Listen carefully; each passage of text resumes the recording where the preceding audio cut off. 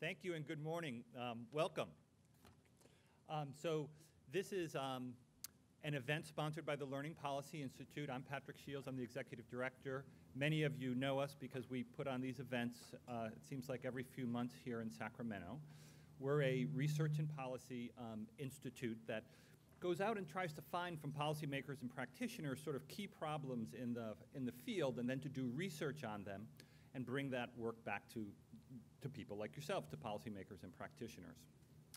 So we were taking a look at the implementation of the new standards in the aligned assessment in California, began to hear some things, some challenges out there in the state. You know, the new standards, as you well know, ask new things of kids. They are asking for much deeper learning, for students to think critically, to be able to solve novel problems, and to be able to become lifelong learners. And these are the kind of learning opportunities that students of color and students in low-income communities have in the past been less likely to get than their more advantaged peers. And looking around the country, what we find is that in some states, these new standards and assessments, this effort at deeper learning, has actually widened the achievement gap because students of color and students from low-income communities aren't getting the opportunities that they want. So we set out here in California to take a look at some districts that were doing an extraordinary job, not just of getting high achievers to achieve higher, but to get all students, students of color, but all students, low-income students, to achieve high on the standards and closing that gap. And that's what we're going to focus in here today. We're going to be talking to these districts and doing some panels with the districts and policymakers. So before we get going, I just want to let you know how the day is going to go. We're going to start with a presentation of the research findings from the Learning Policy Institute from Ann Podolsky and Dion Burns, and that's going to be followed by State Superintendent of Public Instruction, Tony Thurman, who's going to do some introductory remarks. Then we're going to have a panel with the educators from the districts, followed by a quick lunch, and then a panel of policymakers and practitioners to talk about, so what are the implications of this for the state. So before I introduce Ann and Dion, I just want to thank first the educators and the students in the Positive Outlier Districts that opened up their schools and their classrooms to us and allowed us to come in and try to learn from what they were doing. We'd also like to thank the California Department of Education, with whom we partnered to get the data to be able to do these complex analyses that we do to identify these districts. Without that partnership, this study never would have been possible. And then finally, we'd like to thank our funders, the Flora and William Hewlett Foundation, the S.D. Bechtel Jr. Foundation, and the Sandler Foundation. And with that, I'd like to ask Ann Podolsky and Dion Burns to come on up. Thank you.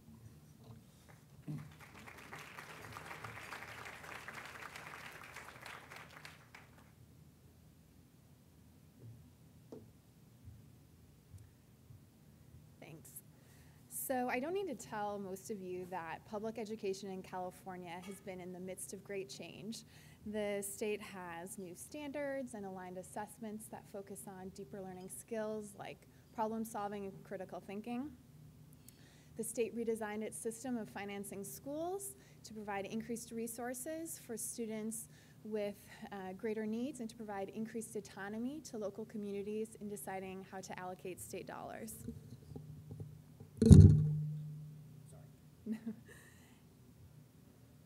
In addition, the state's accountability system has shifted to broader definitions of student and school success to include measures like student achievement, student engagement, parent and family involvement, and school climate. And so, as Patrick mentioned, these changes were in part driven by the desire to provide more equitable, deeper learning for California's students. And more equitable learning recognizes that many students have been underserved by their schools and communities, and therefore increased and extra supports, resources, and instructional shifts are needed to ensure that all students have the opportunity to develop deeper learning competencies. And deeper learning competencies focus on skills like thinking critically, problem solving, collaborating, and communicating effectively. So these are the kinds of skills that are necessary to be successful in our 21st century society characterized by complexity and continuous change. So LPI had 3 central research questions, and we wanted to understand which districts in California have best supported student achievement during this period of great change. So our first question was, which districts were more successful in supporting student achievement for African American, Latino, and white students after accounting for student socioeconomic status? What factors predict differences in student achievement? And in 7 diverse districts identified as successful, what practices and policies do educators and stakeholders identify as associated with this success? So LPI took a 3-phased approach to our research to answer these questions. In the first phase, we ran a quantitative analysis looking at student achievement across the state. In the second phase, we identified 7 successful districts and conducted case studies in these districts in which researchers spent multiple days interviewing and observing schools, educators, stakeholders, and reviewing documents and other artifacts from the district. And in the third phase, we synthesized the learnings from across these 7 districts into a cross-case report. So I'll share more right now about the first phase, and then Dion will provide more detail about the other 2. So our first phase study is among the first in California to identify districts that have best supported the achievement of students during these first few years of the state's new assessments, as well as the factors associated with higher achievement, while accounting for the socioeconomic conditions of students' families in each district. And so this really allows us to better compare the achievement of students from similar backgrounds. We also, in this analysis, look at districts that have at least 200 African American or Latino students and 200 white students. And we focus on African American and Latino students, both because research has found consistent gaps in achievement between students in these 2 groups and white students, and also because these student groups are of sufficient size to allow us to have statistically stable estimates. And so there's other important student groups that have experienced achievement gaps. They were just unfortunately too small in many districts to be able to include them in our analysis. So this figure is the initial result from our analysis. And in this figure, each dot is a district with larger dots representing districts that have larger numbers of African American and Latino students. Smaller dots are districts that have smaller numbers of African American and Latino students. And you'll see on the left side, these are districts where white students achieve lower than predicted when accounting for the socioeconomic status of their families. And districts on the right are places where white students achieve higher than predicted. And when I say higher than or lower than predicted, I don't mean what we expect or hope for our children's future. Instead, I'm referring to the statistical definition of predicted, meaning that when we look at achievement across the state, the data tell us the average achievement for students from a given socioeconomic background and a given racial or ethnic group. So now back to the figure. Districts in the bottom of the figure are places where students of color are achieving lower than predicted. And districts in the top of the figure are places where students of color are achieving higher than predicted. So consequently, districts in that top right corner are positive outlier districts because African American, Latino, and white students are all achieving at higher levels than their peers statewide. So because district demographics vary, with some districts having large numbers of African American students, other districts having mostly Latino students, and because the achievement of students from these groups can vary, we looked at the results separately amongst these 2 student groups. So this figure shows the 167 districts that have consistently had high achievement for both Latino and white students. And you will see in this figure the large districts of Long Beach and San Diego Unified, as well as smaller districts like Hawthorne, Chula Vista Elementary, and Sanger. And I know you can't read all the names in those figures. You can see the full list of these districts and the briefs on your table. It's also important to note that these results may look different than what's reported by the California Department of Education's data dashboard because we accounted for the socioeconomic status of students' families in our analysis. So in this figure, because California has a much smaller number of African American students than Latino students, we identified just 48 districts in which African American students and white students consistently achieve at higher levels than their peers statewide. And again, you'll see in that top right corner, Chula Vista Elementary, as well as further down Hawthorne, and again, those large districts of Long Beach and San Diego Unified. So for the second part of our analysis, we wanted to better understand the factors that were associated with higher student achievement on the state's new assessments when accounting for the socioeconomic status of students' families. And we found that of the school level factors, the two most important drivers of student achievement were teacher qualifications and teaching experience. So the percentage of teachers with substandard credentials, like emergency type permits, waivers, and intern credentials, was associated with decreased student achievement. So for every 10% increase in the percentage of teachers with substandard credentials, this was associated with an approximately 1 month loss of learning in English language arts or math for students of color. We also found that students of color achieved at higher levels when they were in districts that had teachers with more experience. So now Dion will share more about the attributes associated with these districts that beat the odds.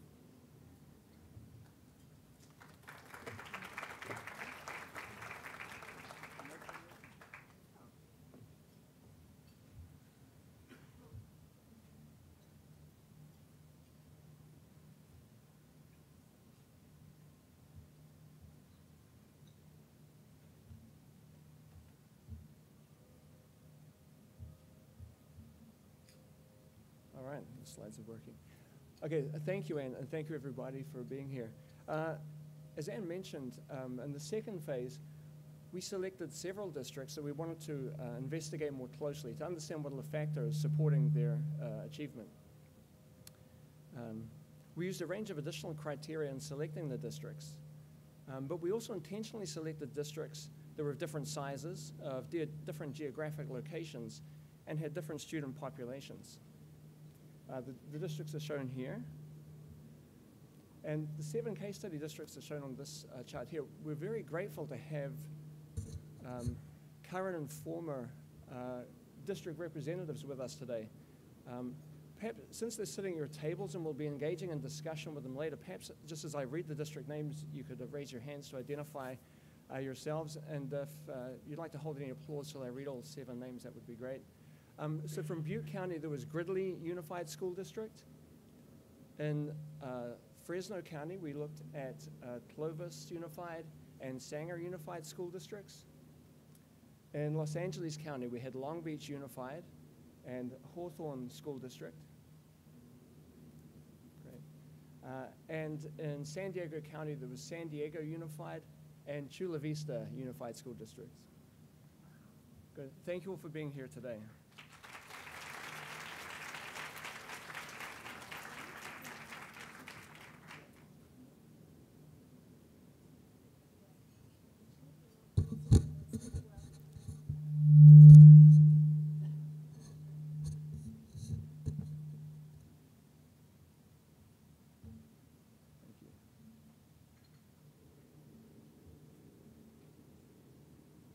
Sorry, apologies, we're just having some trouble with the slides.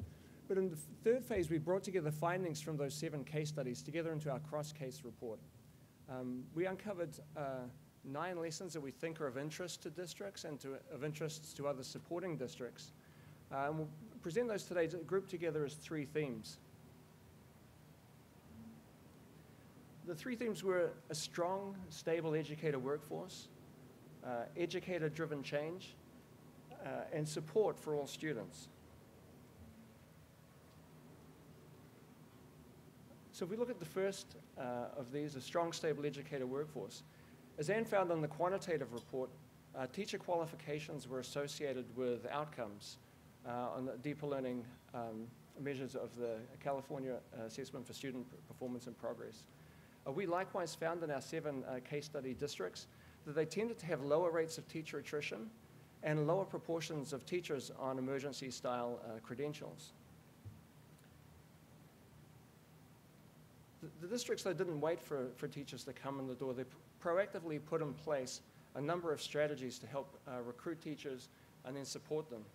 Some of the things that they told us were effective for them were leveraging connections with teacher education programs. For example, in San Diego and Long Beach Unified, under long-standing relationships, many former district educators went on to teach as instructors in those programs. And in return, many new teacher hires and student teachers came from local programs. They also set in place clear hiring philosophies and policies. These policies tended to emphasize not only teachers' academic qualifications, but also their personal dispositions and orientation towards teaching students from all backgrounds. This was exemplified in the case of Clovis Unified, where they have a multi-stage hiring process, sometimes involving between 4 and 7 interviews. These are at district and school levels.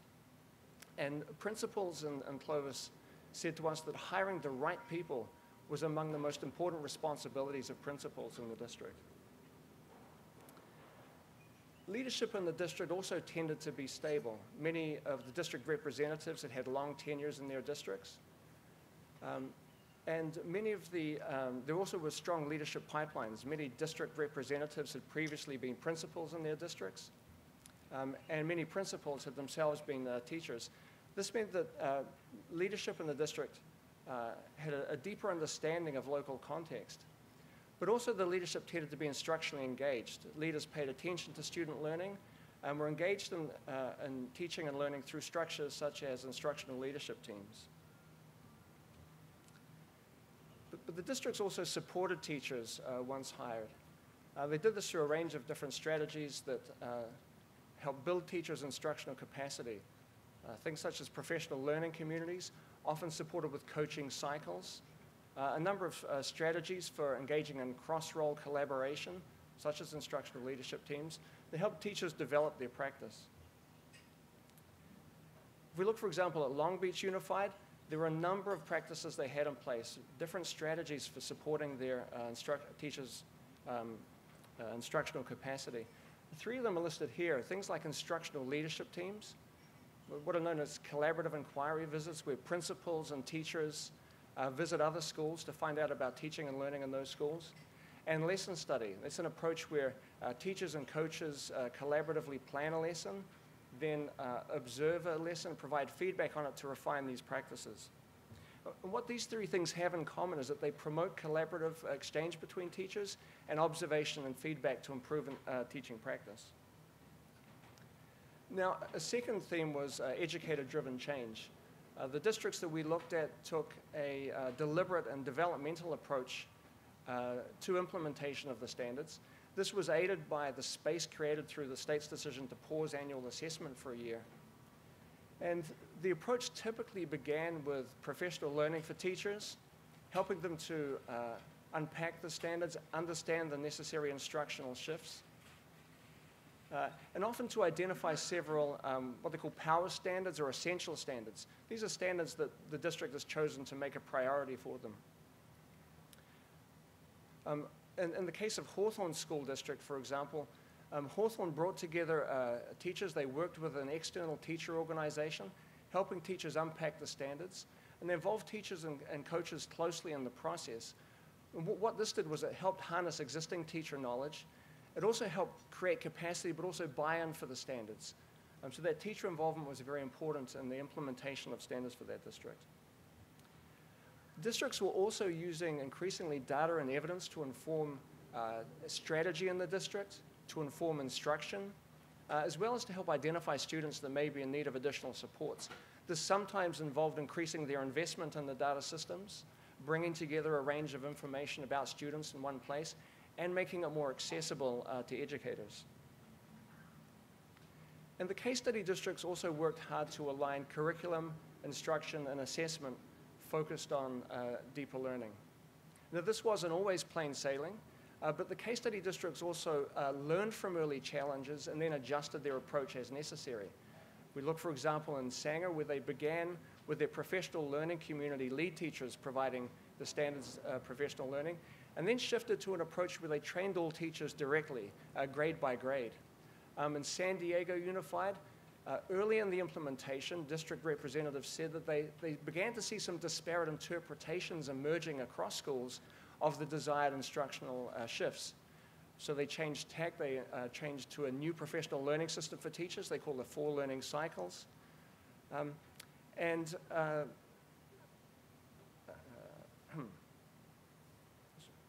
one other point I wanted to add about that. Well, what they did was they shifted midstream, adjusting their approach, clustering the standards as what they call critical concepts.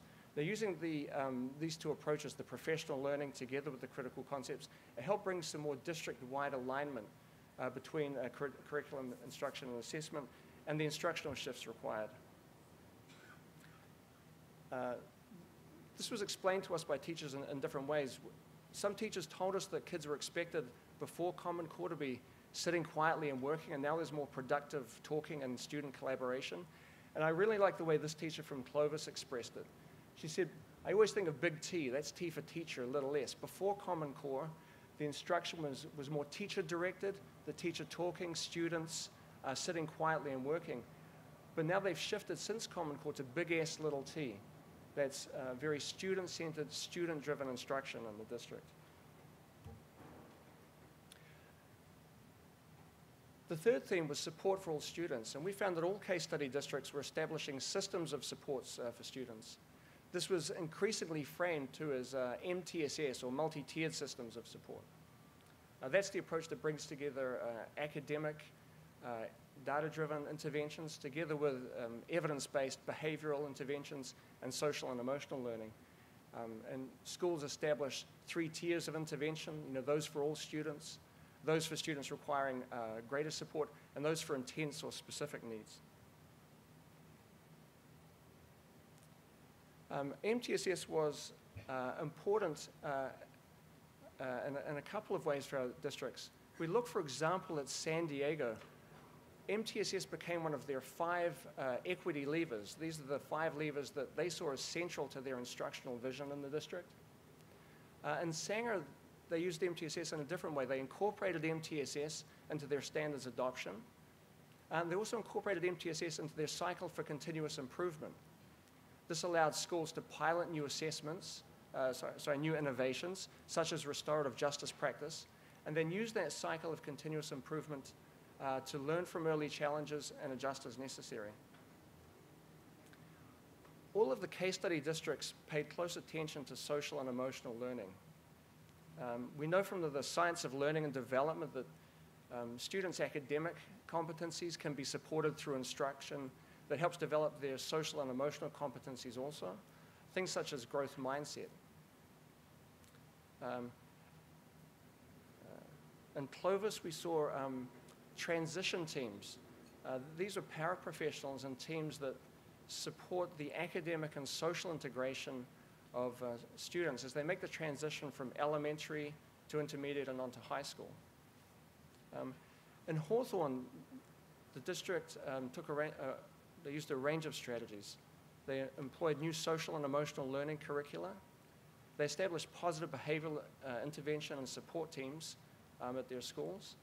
And they provided professional learning for teachers in dealing with new ways of dealing with challenging student behaviors, shifting from a more punitive approach to approaches that supported and reinforced positive behaviors. As a result, Hawthorne's seen a dramatic reduction in its suspension rates. All of our case study districts also placed particular emphasis on supports for literacy.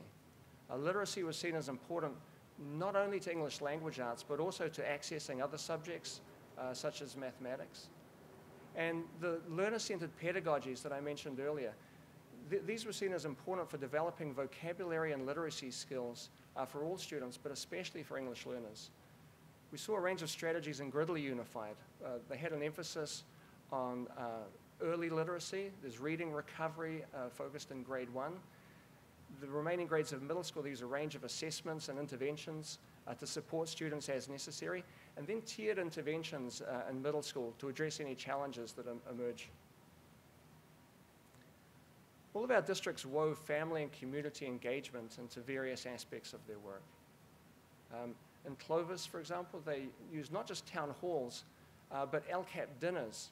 These are events much like this, with tables where they bring together educators, parents in the community. And through these events, they've seen greater community engagement, but also it's led to a range of initiatives to support student learning. In Chula Vista, they established liaisons for working with their many military families, and new positions called promotores. These are people that help engage, especially the Spanish-speaking families in the district, with the existing family resource centers available in Chula Vista. Perhaps most importantly, each of the case study districts had a vision for student learning. In Long Beach Unified, this was an instructional vision they called the 5 understandings model, now 6 understandings. But these visions typically foregrounded equity, included statements such as those here, from saying every student, every day, whatever it takes. And we found that educators in these case study districts reference these statements often when talking about their instruction and working with students. In Clovis, for example, teachers told us that they felt empowered to be able to make decisions that they saw were in the best interests of their students, even if that meant stepping outside the lines of some instructional programs. They talk about placing people first and not programs. And in Hawthorne, they say students are the focus of all decisions. But this was expressed very nicely by an educator in San Diego who underscored this emphasis on equity. She said, equity's been the overarching driving force of our system. Who has access to what? Who's getting supports? It's very strongly supported by our superintendent, and we look at everything we do through an eye of equity and access. So I hope that that gives you just a brief overview of some of the elements that educators told us was important for the success in their district. There's a lot more, so I encourage you to stay and listen to the panels, to engage in conversations at your table with the many district representatives that are here today. I'd like to finish by thanking the districts and the educators for taking part in the study, to the LPI staff that put on the event today, to the many members of our research team that are listed there, Taylor, Desiree, Linda, Jane, Chris, Laura, Julie, Crystal, Anne, Sean, Catlin, Patrick, and Joan. But also thank you to each of you for being here today and for the work that you do in supporting students in California. So thank you very much.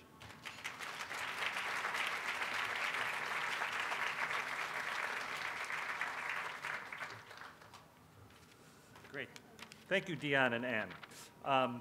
So that brings us to our keynote presenter today, State Superintendent of Instruction, Tony Thurmond. So those of you, I'm sure you know that Tony came to Sacramento with a long history of advocating and working with students and children. He was a social worker for 20 years. He served on the local school board.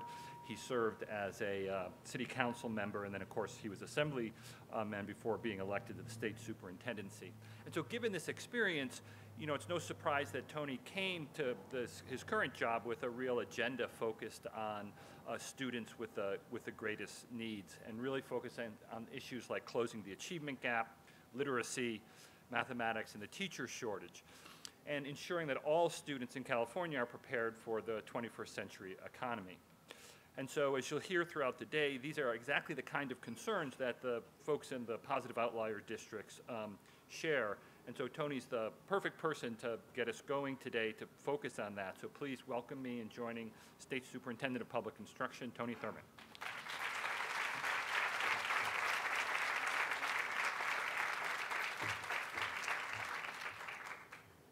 Thank you, Patrick. Good morning. Buenos dias. All right, let's get lively in here, right? I have a confession for you. I am not a researcher. I often do feel like that little mouse, though, who's running on that little wheel and being observed, because this is what I get every single day. You're responsible for all the things that are wrong in the state of education for our 6 million students. And I tell people all the time, I will accept your blame, but bring a solution to help us to serve our 6 million students and to improve that experience. And what I appreciate about today in the Learning Policy Institute is the focus on positive outliers and being strength-based in lifting up those who are doing the work, and in spite of the gap that persists, finding ways to help our districts and our students to have success. Let's give a round of applause to all the outliers who are in the room, to all the districts who are represented here. Thank you, Patrick. Thank you, Linda. You know, a lot of people have heard me say this. When I was in the legislature, I talked a lot about education. All I did was listen to the presentations that Linda Darling-Hammond gave in the Assembly Education Committee. And then I decided, okay, I'm going to do a bill on that. And I was shameless about it. And she'd come in and she'd say professional development is the key. Or she'd say we need, residency programs. Or she'd say that we've got to find ways to work with folks who maybe were previously retired who might want to re-enter the profession. And I would just jot down all these notes, and then I would just introduce a bill and say that this is what we're going to do. And some of those things actually have made it, and some we're still working on. But this year, the governor and the legislature put several $1 million into the state budget to support professional development for educators, and I think that is largely in part to the research and the work of the Learning Policy Institute and Linda Darling-Hammond. So a round of applause to the entire LPI team. And now she's a state board president, so I get to listen to her speeches and take more ideas from her and introduce them in legislation. Everyone is talking about equity, and I appreciate that. I can't give you a definition of equity, but I can tell you that when I think about it, I contextualize it in my own story. I think about my own experience. I'm a storyteller. I think about being the descendant of African slaves. I think about being the son of a mother who came from Panama and who was herself a teacher in San Jose, who raised 4 kids by herself because my dad was a soldier off in Vietnam who I didn't meet until I was an adult, who I found on the internet. I found my father on the internet. My first conversation with him was a conversation about the trauma that he experienced serving in the war in Vietnam. And then my mom was very sick, and I lost my mom when I was 6 years old, so her 4 kids got split up. My mom had cancer. 2 of us ended up being raised by a cousin who I never met before, who lived 3,000 miles away, and she took us in and raised us as her son. I was a student who grew up on the free lunch program. I grew up on food stamps. You all have heard me joke that I ate so much government cheese that I thought that USDA was a brand name. These are programs that helped my family to overcome poverty, and the public program that helped me the most was getting a great public education. My experience in politics is one that I never knew what the state superintendent of public instruction was.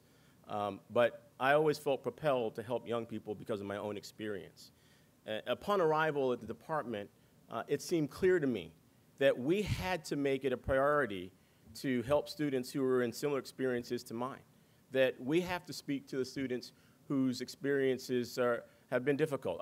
Before coming to the department, I taught a high school class for students who are in a juvenile camp. Imagine taking your diploma behind bars. And I think that is something that's intolerable, that we have to change. And it's why we're sponsoring legislation that will ban for-profit prisons in the state of California, because we should educate and not incarcerate in the state of California. And if we want to be serious about enacting what we learned today about the outliers, we have to move from being 41st in the nation in per pupil spending when California is the 6th wealthiest economy in the world. We've got buying power, and we got to spend it on our kids, because I don't know what else we're buying, and they're going to take care of us. And so at the department, we've named a number of priorities, and they all center around closing the opportunity gap. And I hope that you all will share. I had an embargoed copy of Outliers, thank you.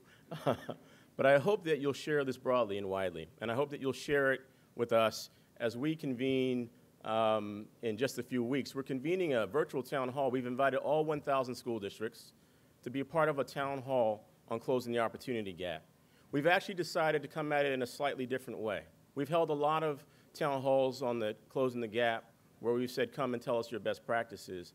On this one, we're coming at it in a slightly different way. We've said, tell us where you struggle, because we want to do a deep dive into the data and to figure out what it is, in spite of all the efforts to close the gap, that cause the gap to persist, and how do we help each district individually.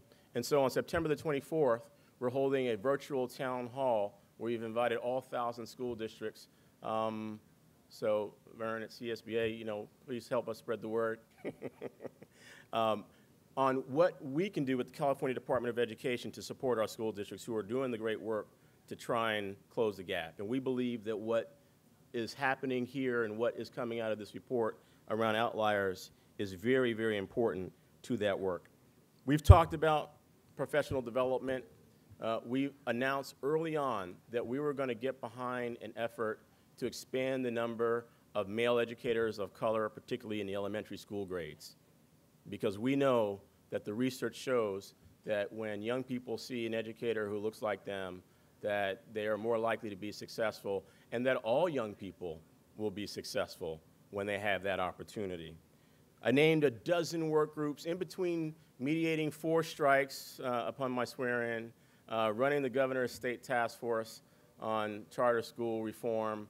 We named a dozen work groups that focus on things like professional development, teacher recruitment and retention, how do we expand permanent funding in our schools, and of course, how do we close the achievement gap? And we'll be releasing our own report out of the recommendations of our work groups. 1,000 people came together and said, we want to help you have a conversation about how we close the gap, about the key issues that we address in education. Many of them are the things that you have heard, that we have heard. When we talk about teacher recruitment and retention, what I learned from LPI is that one of the most important factors that we must address are the working conditions that our educators experience. I get a lot of calls, mostly from special education folks, letting me know the intensity of the work and the lack of support and the amount of paperwork. We hear you on the amount of paperwork. But we also know that we have to improve compensation, and we know we have to improve training and professional development. And we've been in conversation about how we might support legislation to expand induction programs and provide support to make sure that no teacher has to pay for her induction ever again in the state of California. We think it's a responsibility of the districts, of the state, to ensure that new teachers get the opportunity to have training and professional development, and to change the narrative from how do we make it easier to fire a teacher to how do we make it easier to recruit and keep and support a teacher, so that every teacher gets a mentor or a coach, and that when you're struggling, you get feedback. And that we change the way it was in my school district. When there was an opportunity for training or professional development, this is usually how it went. One teacher at a school would get selected to go to that training and would be expected to come back to their district and do a turnaround training for everybody at the school on their own time. You know, I don't know about you, but where I come from, they say you get what you pay for. And so if we don't invest in the kind of professional development that will allow all teachers to have adequate professional development, we'll continue to struggle with our abilities to retain and support our workforce. And I come from the Bay Area, and one of the things that I've found in many of the districts that I've talked to is that many of our educators can't afford to live where they work. In the district where my kids go to school, every year we lose 200 teachers. I don't know how you close the gap with that type of churn when you lose 200 and you have to replace 200 teachers every single year. We surveyed them, and what we found is the #1 reason why they leave is because they cannot afford to live where they work. And so until we figure out compensation and better training, we've been experimenting with other ways to support teacher recruitment and retention. And so we've been pushing this idea for the last 3 or 4 years about having a teacher housing program and building affordable housing for teachers and classified staff. And thankfully, I can report to you today that in this year's budget, the governor and the legislature provided millions for school districts to build affordable housing for teachers and classified staff to help us have the workforce to support our students. And so thank you for those of you who advocated for that and who get that we have to create the opportunities to support all of our teachers. There's 6 million students in our state. Many of them have an experience that's very similar to mine, in some case more difficult. And I believe that each and every one of them can learn. I was told once when I was campaigning for this job, well, I was told a lot of things when I was campaigning for this job, and I won't repeat all of them, but I'll share this one with you. A person said to me once, Tony, you should focus only on the kids who show promise and potential. I told this person that I rejected that notion. All of our kids show promise and potential. it's incumbent on us.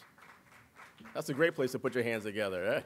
It's incumbent on us to help them to develop their promise and potential. I was very cognizant of the fact that if someone had made that statement about me, a quiet kid from the other side of the tracks who could have easily just fallen through the gap, that I wouldn't be standing before you. I'm very conscious of what my experience might have been, but for the fact that I had teachers who said to me, you can do it. In spite of your humble beginnings, life will be better for you with this education. And when I struggled, the more I struggled, the more my teachers dug in and said, you're going to get across the finish line. I'm grateful to them. I'm grateful to all the educators in this room. I'm grateful for all of you for being outliers. Let's be great outliers to help all 6 million of our students in the state. Enjoy the rest of the conference, and thank you.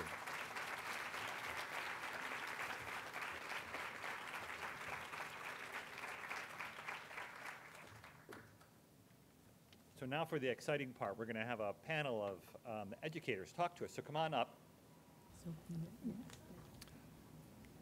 Okay, as soon as we get mic'd up here, we'll get going. But I'm going to let Kent introduce the panel. These are our educators from our different districts. Kent McGuire, who is the head of the education program at the William and Flora Hewlett Foundation, is going to be moderating the panel. Kent, previous to this, was the president of the Southern Education Foundation in Atlanta, Georgia. Previous to that, he was the dean at Temple University, the dean of education. Previous to that, he was the assistant secretary of education. So Kent comes to us with a great deal of experience and background in education and schooling. And with that, Kent, take it away. Thank you. Thank you very much.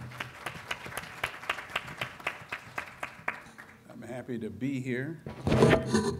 See, don't need to be mic'd twice. Let's see if we can get that away. Well,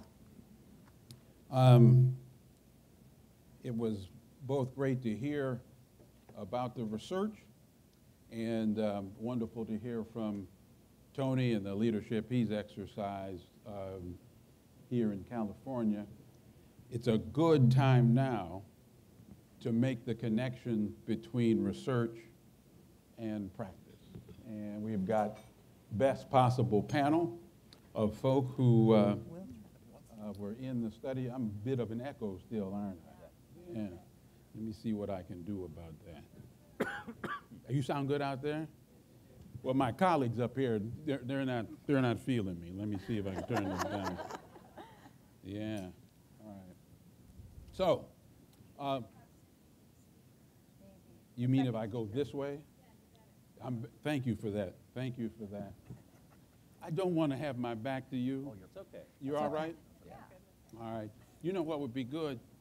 Why don't you come over here, and I'll sit in the middle. Okay. We'll just do a little bit of engineering. How about that? That would be great. Perfect. This better? I'm going to look at you for the rest of the time. All right, wonderful. I'm Kent McGuire. I appreciate that introduction. Just really spending enough time in California to appreciate the work that's going on here, and I'm having a ball. I finally got my wife to come out here about 7 months ago. We live in the Bay Area. I told her that the weather was going to be marvelous compared to Atlanta. It took until April before she believed me because it rained continuously. And she's in Atlanta now, so I'm a little worried. I'm a little worried. Let's see. There were some themes that emerged for me through the study. Focus on teaching and learning. Find good people. Place them in positions for which they're qualified. Create supports for them to learn and improve. I'm talking about the adults. Empower them to do good work. Address the social as well as academic needs of students. And voila, you'll actually get good outcomes for kids, right? It's amazing that we need a study to actually tell us those things, but we do. It's very important. I want to see now if that rings true with this panel. And we'll just get right to it. Let me just say, before I introduce the panelists, my understanding of the work we're going to do over the next hour and a half or close to 2 hours. We're going to spend about 60 minutes up here where I will be serving up questions for the panel. And we'll see if we can make that conversational. If any of you hear something that another of your colleagues says you want to comment on, please look at me and just jump in. And then we're going to take about 20 minutes to have conversations at these tables in order to try to find 3 or 4 of the most important additional questions that we want to bring to the panel's attention. I will field those questions and we'll have a conversation about those.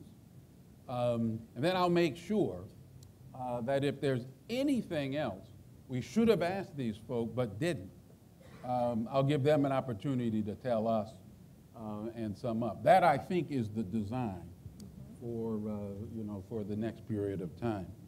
And with that, I left my notes in Menlo Park, and the traffic was such that I dare not go back and get them, but I have my computer. I'd like to introduce, oh, can I have those? Yeah. I'd like to introduce, maybe I'll do it this way. I'll just introduce one panelist at a time. You won't have to forget kind of who they are. When I do that, it would be terrific if you could say a little something about your school district, set enough context for the good questions that I'm going to ask. And so I'd like to start with Dr. Sophia Freire, who is the Chief of Leadership and Learning at San Diego Unified School District.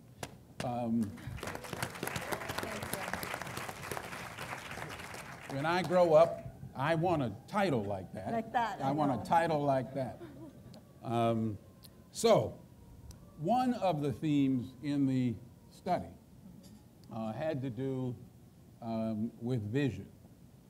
A vision for teaching and learning and for centering equity in that vision. I am really curious, Sophia, if you could talk about how that happened in San Diego Unified.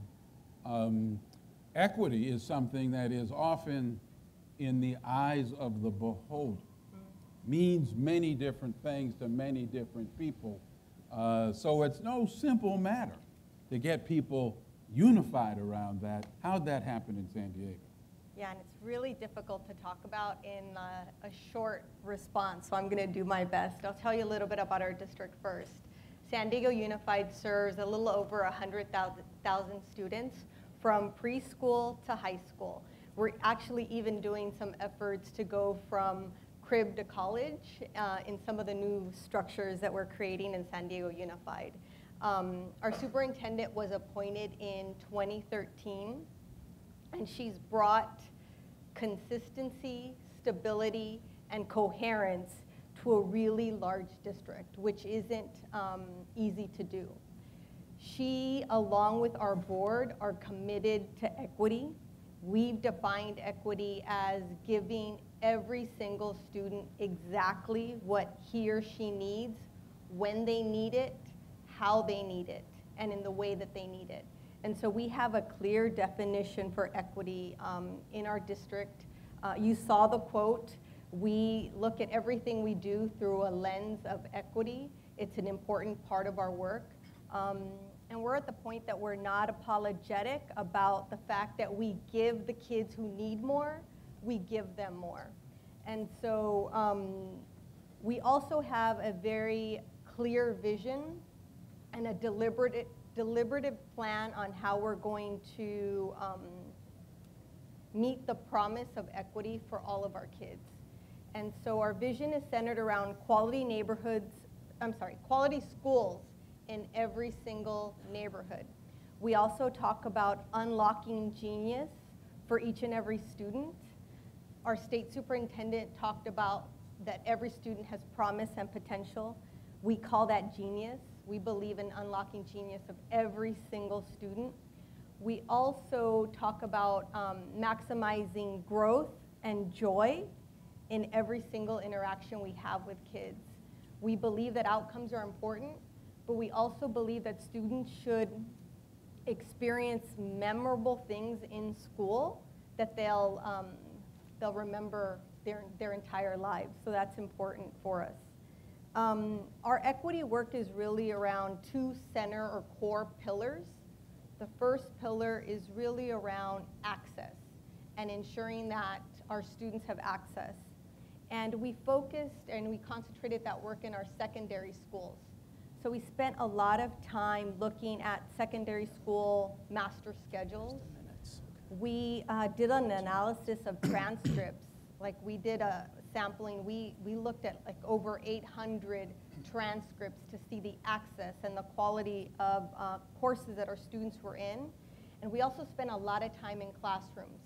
So when you walk into an advanced placement classroom in a very diverse school and you're only seeing white and Asian students in that classroom, there's a problem. And so we got very proximate to the problem, and we didn't just look at overarching data. We looked at transcripts, we looked at students in classrooms, and we began to do some really deliberate work on access. And so our board approved A through G for all in 2009, and they charged our superintendent, who's here, Cindy Martin, who's led all of this work. It was up to her to actualize and make good on this promise of A through G for all. And a lot of people thought that our graduation rates were going to decrease because of these new requirements, and in fact, they increased. And so we had increased graduation rates with more rigorous requirements for kids. We also launched an effort around advanced placement for more students and underrepresented students. And so we did that deliberately as well. We partnered with EOS to do that. And our current focus is on with our students with disabilities to ensure that they have access to the core and they're being included in general education, and for our English language learners as well. Our second pillar is around success. So it's not enough we don't really look at it as achievement gaps. We look at it as opportunity gaps, and it's not enough to give students access. We have to create systems and structures to ensure that they actually have success. And earlier you heard about MTSS. That's what we're about. We're about ensuring that we look at data to predict and anticipate which students may struggle, and we put systems in place for both academic supports and social emotional supports and behavioral supports for kids to ensure that kids have the supports they need and they have it before they fail. Lastly, I wanted to comment that we have some equity levers. And so we have 5 equity levers that were mentioned before. Strong literacy instruction, authentic collaboration, meaningful engagement for students, meaningful assessments, and lastly, relational leadership. Those are the 5 equity levers that drive our equity work. Thank you, thank you, thank you. Anything you want to say about the structures or supports that have been created in San Diego to help the adults live into this vision or to pull those levers? We invest a lot in building capacity, the capacity of our leaders and our teachers. And so we have partners, and we do that work in collaboration with them. So one of our great partners have been Marzano Research. We do a lot of work on high reliability schools. And if you are familiar with that research, it basically has 5 levels. We've focused on the first 3 levels of Marzano research, and the first level is safe, collaborative, and inclusive classrooms. The second level is high quality instruction in every classroom. And the third layer or level is a guaranteed viable curriculum. So the past 2 years, that's what we focused on. Earlier, you heard about our critical concepts. And the work we've done in Unified is to ensure that we're demystifying the new Common Core standards. They're not really new anymore. And so what we've done is created critical concepts, which is basically a bundling of standards. We know teachers don't teach standards in an isolated way. So critical concepts have enabled us to do this work. Another key partner is the National Equity Project. And so they've been with us for a very long time. They help us create a common language and a framework for talking about equity in our district. So you'll hear educators throughout our district talk about interrupting inequities and doing it with grace and skill. And we also talk about interrupting inequities or inequitable practices with skill and grace. So those are key partners. There's a lot we do in our district in terms of professional development for our principals. We have principal institutes that are well planned, and we have experts that come out. Pedro Noguera has spoken to our leaders. Yvette Jackson has also spoken to our leaders. And then we're recently going to have, this year, Zaretta Hammond also speak to our leaders. So there's a lot that we do to build the capacity. The last thing I'll say, because I got the 1 minute mark, is that we also do student-centered coaching cycles. We can do an entire session on the success we've had with student-centered coaching cycles. Thank you, Sophia, so much. Now, yes, we have some help, but if you see me looking at you in a certain kind of way, you can look at me too, and that'll help us keep time. I've watched the country struggle with trying to adopt and implement standards. It was interesting how little opportunity teachers actually had to weigh in on how we might think about that. That was not true, though, in Hawthorne. And I want to introduce to you Bridget Cruz Brown. And I asked her, I said, well, what's your title, Bridget? And she gave me the wrong answer. She said, I'm just a teacher. And I said, well, hey, there's no better title. That's even better than Sophia's title. Could you take a few minutes to kind of talk about the approach in Hawthorne to adopting these Common Core standards and say something about the ways in which teachers were involved in that process? You bet. So Hawthorne is a really small district. We are right by LAX down in Los Angeles. We serve about 8,500 kids, of which 85% receive free and reduced lunch. We have about 20% African American students and roughly 71% Latino students. So we are definitely an urban group. I've been in Hawthorne School District for almost 20 years now, and we are definitely a family. We're so small that everyone knows one another. So when the new standards came out, we as teachers were very anxious. We didn't know what to expect. And the call came from our assistant superintendent, Dr. Brian Markarian, and what he did was he sent out an invitation to teacher leaders asking if they wanted to come in and be part of a committee at the district level. So he invited us all in, and he created a team. The team had district-level administrators, site-level administrators. It had literacy coaches on it. We brought in a couple consultants from the Talking Teaching Network, and then there were these teacher leaders from the site. And the purpose of the committee was just to give us time to dive deeply into the new Common Core standards, compare them to the 97 standards that we've been working on, and see exactly what kind of work was ahead of us. Once we figured it out as a committee, then we were allowed to then go back to our sites, and in that safe learning environment, because our teachers were our learners at that point, we presented new PD to them.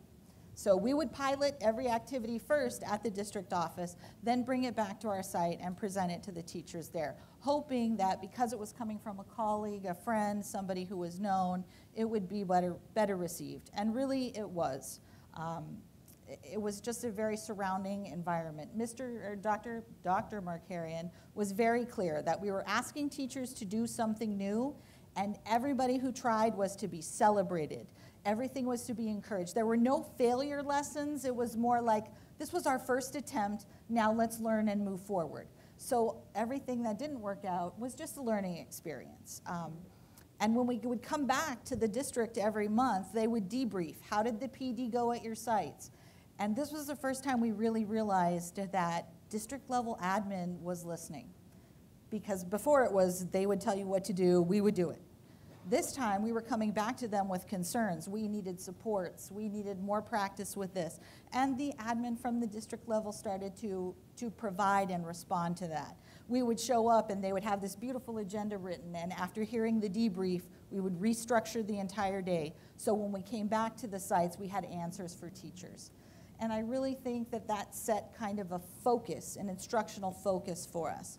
For example, one of the standards that was brand new to everybody was collaboration. We'd never taught students how to collaborate before. We didn't know how to do it. So we piloted some lessons together at the district. We brought it back to our sites, and we let it go. The coaches at the site level would come into the classrooms, and they would demo those lessons for teachers. They would show us how to do it. Then we would have a unit planning collaboration where we would get to sit with the coach and talk with other at same grade level content area teachers and say what was working. We needed help, we needed more information. We dialogued about that new standard. Then the coach would come in and observe us trying to do a collaboration lesson. They'd give us all kinds of feedback. Try this, do that. It was fantastic. So that by the time our site level administrators came in to do what in our district we call sacred time, every Thursday 9 to 11, administrators in classrooms doing their observations, we already knew what the administrators were looking for because of this collaborative language. They had been there every step of the way, so they knew. And it was because we felt so safe and supported in that environment, I think Hawthorne had a great transition to the Common Core standards. Terrific. Well, and I assume that's part of the culture in the district. Now, it doesn't just apply to standards adoptions? No, we have something called the Hawthorne Way in Hawthorne, and really that is that every person who works in Hawthorne is considered a member of the family. And most of us have been working together so long, our kids have grown up together, and so we really are a true family, but we call it the Hawthorne Way. That's cool. That's cool. You also focused on school climate. We did. What led to that, and how's that gone? So we were like everyone else. We realized that we had a problem with suspension. We had so many of our minority students getting suspended all the time. The district decided to go ahead and adopt the PBIS, Positive Behavior Intervention and Supports.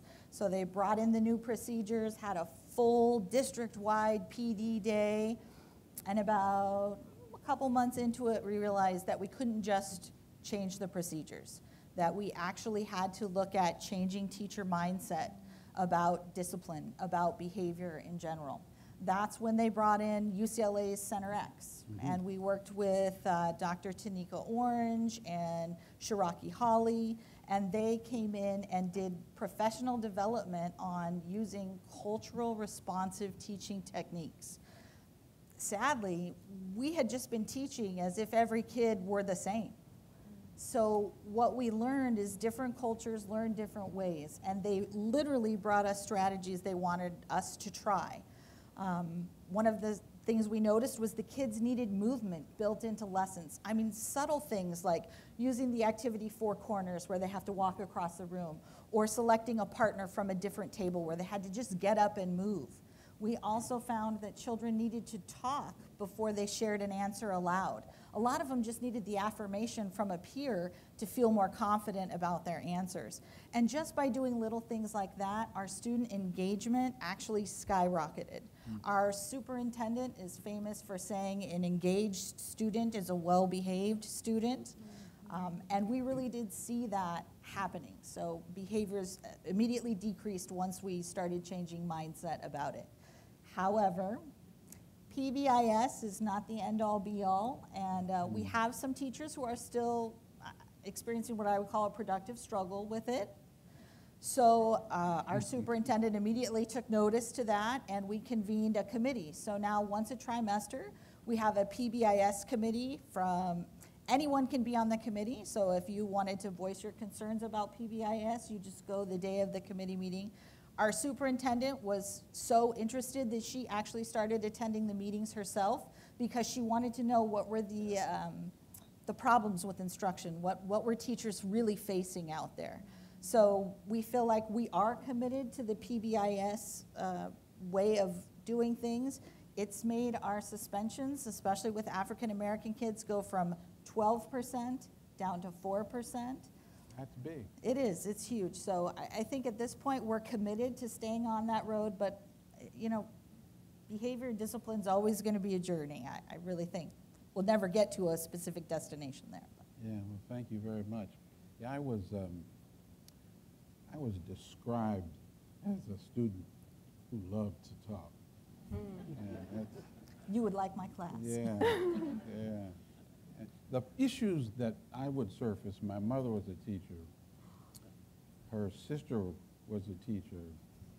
I actually had her in the second grade. My uncle was a teacher. And the news about things I would do, my indiscretions, would actually show up at home before I got there. That's. Chris, let's turn to Gridley. Where is Gridley, right? Yeah, that's right. Where is Gridley? Yeah, so we're about 50 to 55 miles north of Sacramento on Highway 99. We are between the cities of Chico and Yuba City. A very rural district. We've got about 6,000 people in our town. We've got 2,100 children. 2,100 children. That's why I put you over there. Thank you. Thank you.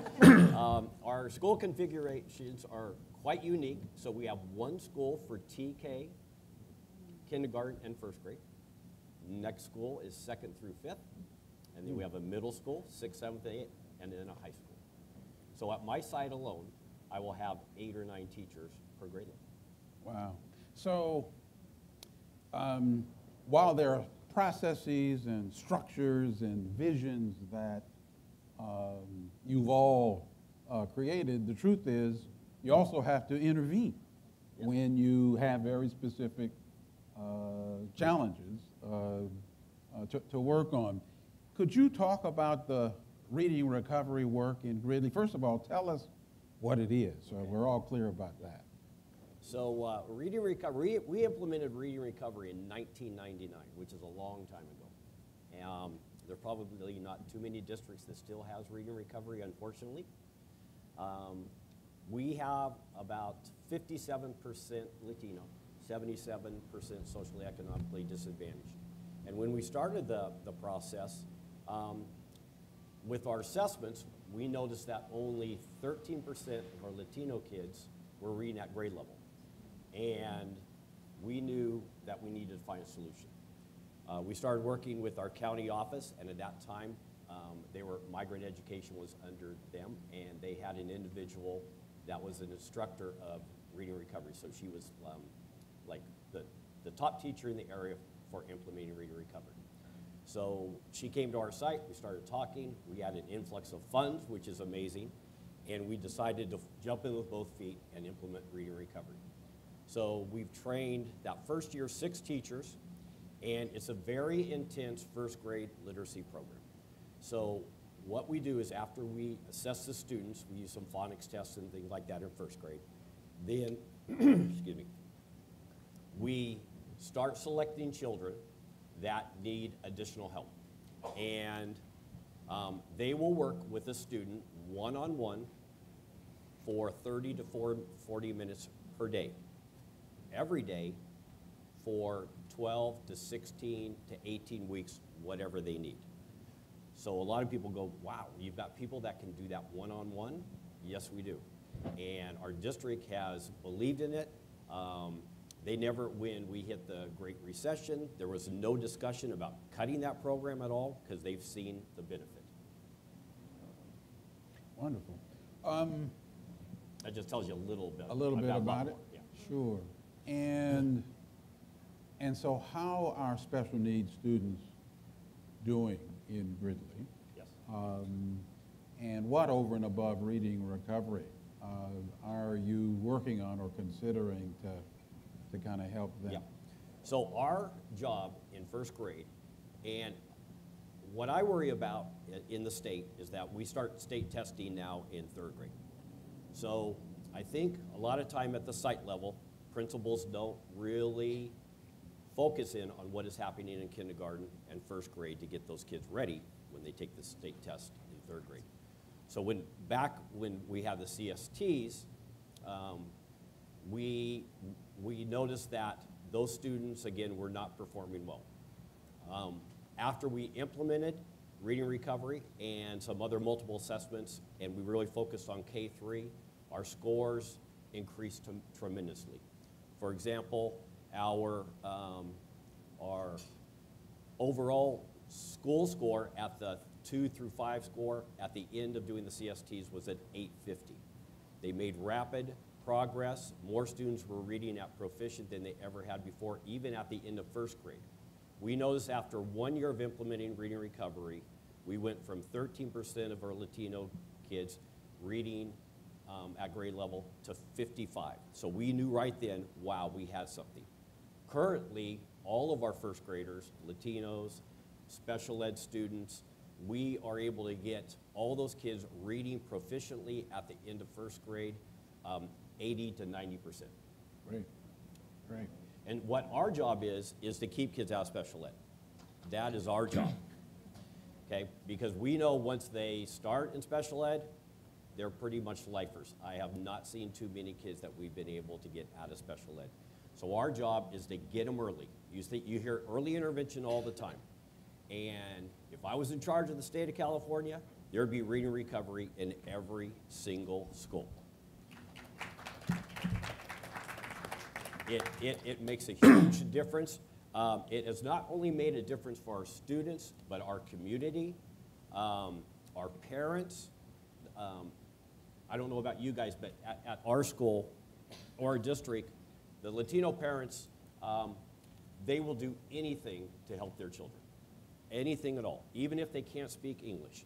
So we expect parents to work with their kids every night, even if they can't read English. They just need to sit down with their child, have their child take out their book, which by that time, the ones that they're taking home they've read them enough, they're pretty independent, but just to get that nightly practice over and over and over, and to still in them that that's important. There's not a greater gift that we can give to our kids than reading recovery, or than reading. Than reading. Than reading. Right, right, right. All right, thank you, thank you.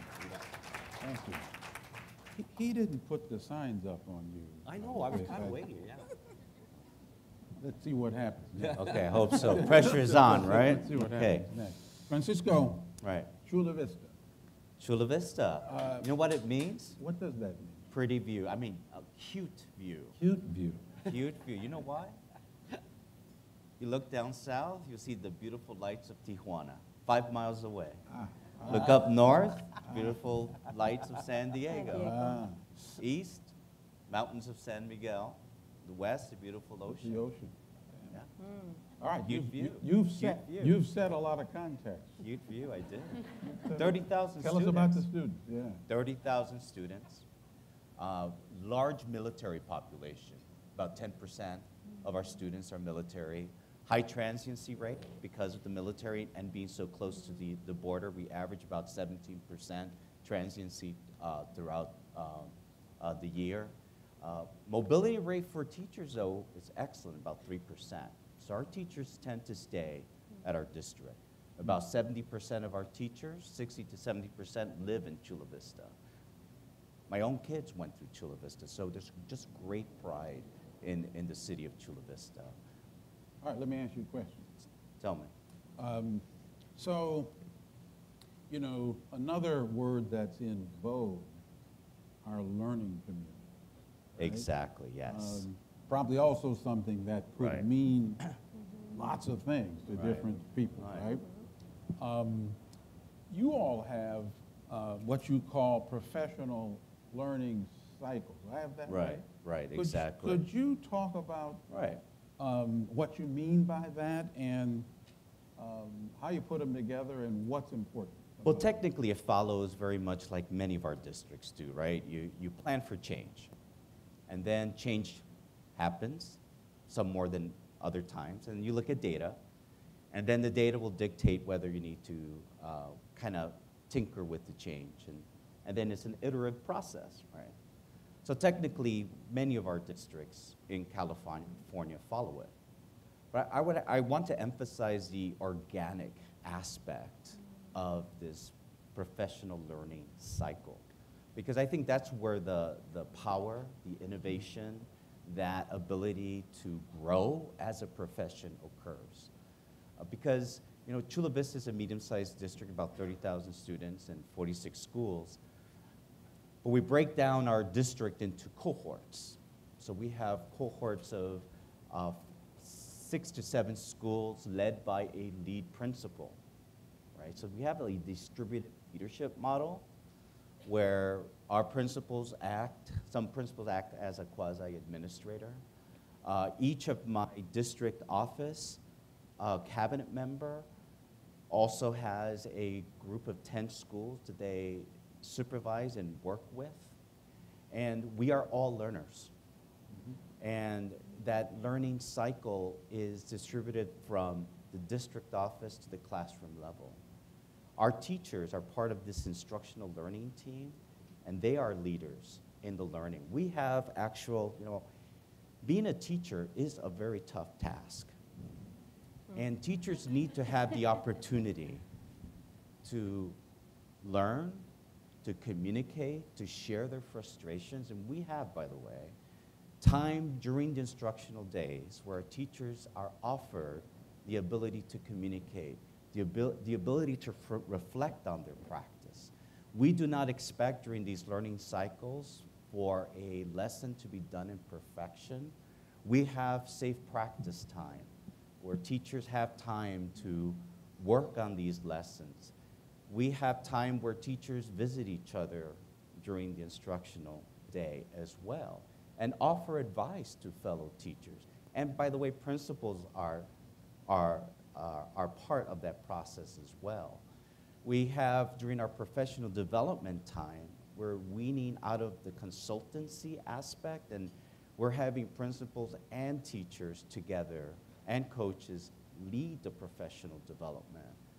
So when you look at it, this interdependency within our system is very tightly wound, where everyone is a learner. There is safe practice incorporated, and the reflection and feedback is ongoing. I myself take time. I spend 40% at the school site. I visit every school site twice a year. And I go to every classroom, and I get to learn from them, you know, what they're learning, what their frustrations are, what are those next steps. So we've taken it into a very organic, humanistic level, this learning cycle. Let me ask you the same question I asked Chris. I mean, I'm curious how this professional development work connects to what happens in the classroom. You talked about visiting on the seat. But what do you think the dividend has been especially for the students we've struggled to educate for, you know, the most? I believe part of our feedback is what are those student outcomes. We don't only look at teacher behavior, we also see what students are doing. And we have a protocol set on what the expectations are with students. We have what we call a district instructional focus that focuses on high impact language development strategies. So one of the things that we do each year, we started a couple of years ago, is to test the social emotional index of each child. One of the things that we found out is that our kids have a very tough time expressing their emotions. So we invested 15 minutes a day utilizing Sanford Harmony to really focus on how to communicate and discuss internally what they're feeling and externally how they're feeling among each other. And you know, I think that has been an amazing outcome in helping accelerate learning, seeing our English learners really scoring at a very high rate, redesignating at a very high rate. At one point, we were close to 40% English learners. Now we're in the low 30s. So it's been a significant impact on our students. Terrific, terrific. And I would like to add one thing. We One more got- thing. we're Do I good. have a We're minute? good. We got I have. time. I have Yeah, you 2 got time. minutes. Yeah. Great. Yeah. You know, in the last couple of years, I need to share, there's been a real interesting increase of a target group called homelessness. I mean, just last year, our homelessness population went from 80 to 185. And I think that effects on students, especially in the area of trauma, is very significant. And if we don't take heed on the social emotional aspect of our students, yes, academics is important, absolutely. But how we utilize these important attributes of regulating one's emotions, recognizing and how to articulate your emotions, right? It is so critical. And when we do these circles and having kids talk about, I had a hard weekend, I went with Thea, had a big fight, and then I had to move to a friend's house. I mean, these things happen every day. And we're just so fortunate to connect with many of our assets, our community assets, such as the food bank, where our food bank donates every Friday 190 backpacks to our students. And inside the backpacks is food, enough for the students to survive the weekend. And it's done every week. So our connection to our community is also that interdependency, not only within the district, but outside of our district, is so critical, especially with the trauma that we're facing in our society, specifically in the area of homelessness. Thank you. We're on the clock. We're doing wonderful. I'd like to ask Wendy, who's the principal of the California Academy of Mathematics and Science, I used to run the Blue Ribbon program. And Familiar with our school? so I am familiar, I'm familiar with what you had to do to become recognized, is what I would say. And I'm just real curious, in your case, I know that you've done a lot to create opportunities for students to engage them, and I wonder if you could describe your approach to deeper learning. We have a long-standing agenda at Hewlett with regard to deeper learning. We ran some focus groups. What we learned was the closer we got to students and to teachers, the less they actually knew what the term meant, right? That made us pretty nervous. I think in you all's case, you sort of got past the term and did things that made it real for folks. Could you talk about that? Sure, I'd be happy to. Thank you all for having me here today.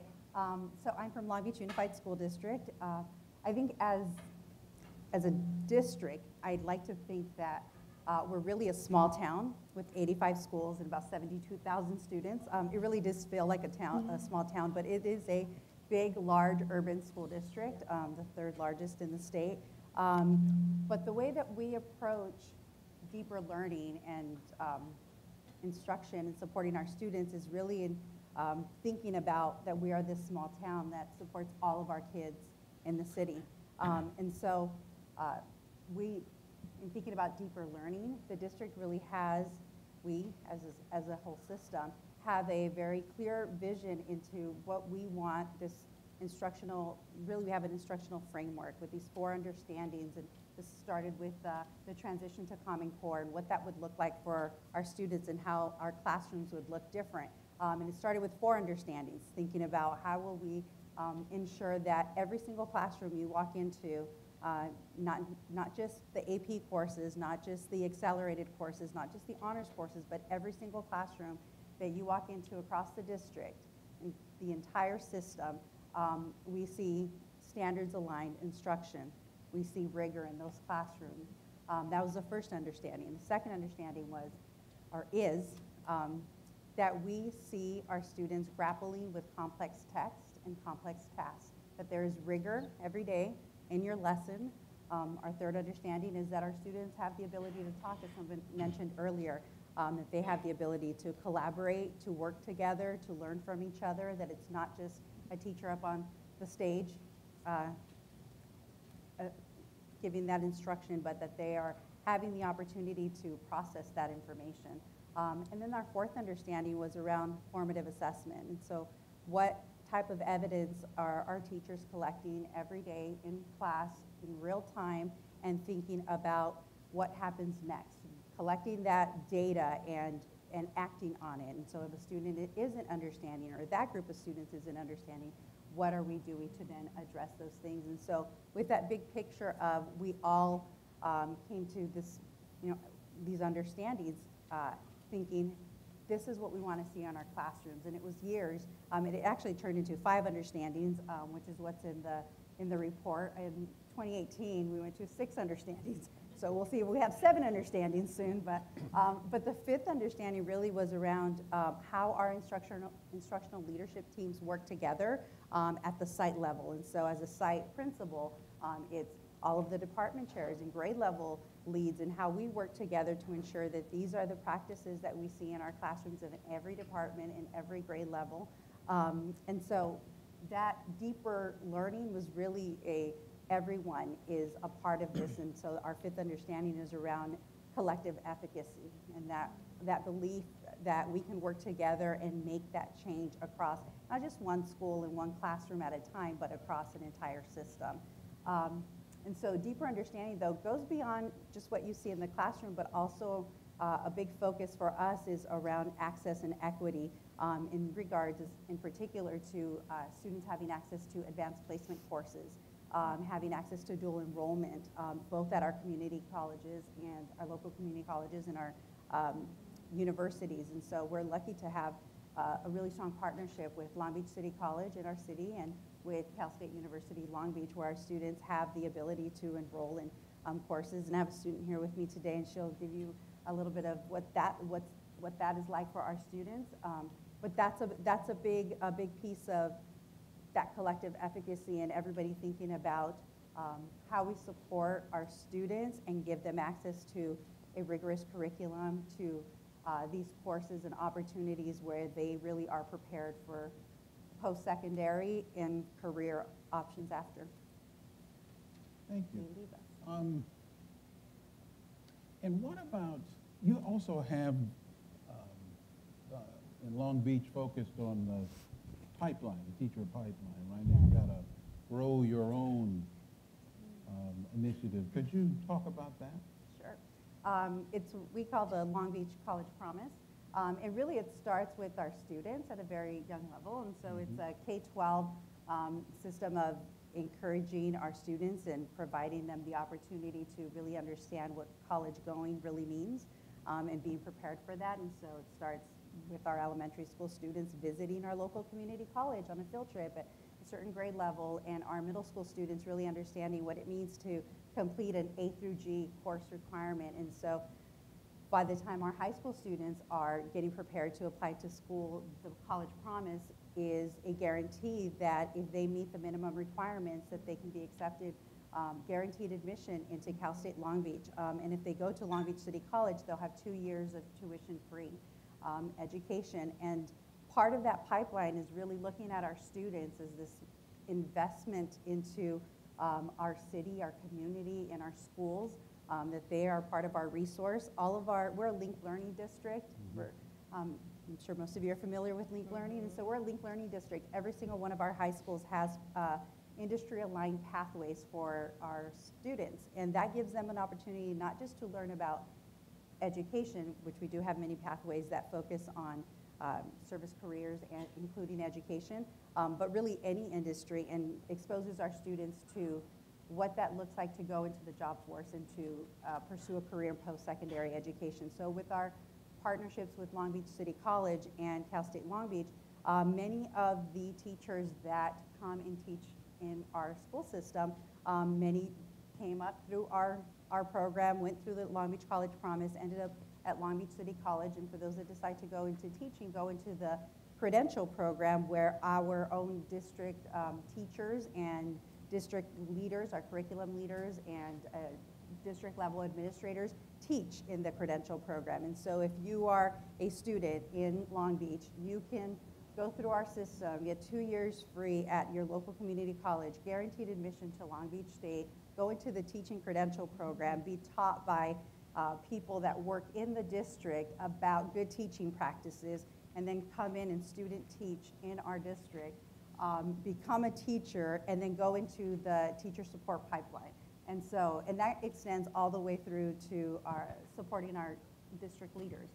So there's a pipeline for identifying teachers who are potential leaders, and there's a lot of professional development that is a part of the program. And so if we have a teacher that came through that system, has been teaching for a few years, is interested in leadership, there's an additional pipeline for that, so that you are receiving professional development and sort of understanding. We also have the Long Beach Way. Right. And part of that is really thinking about how do we support all students. So even though there's 84 schools, I might have said 85 before, but 84 schools, that means there's 84 principals out there that are looking at how do we support and develop our teachers to be leaders on our campus, and then to potentially be site leaders, district leaders, curriculum leaders. So it's really this idea that we're all supporting our students, but we're supporting an entire small community.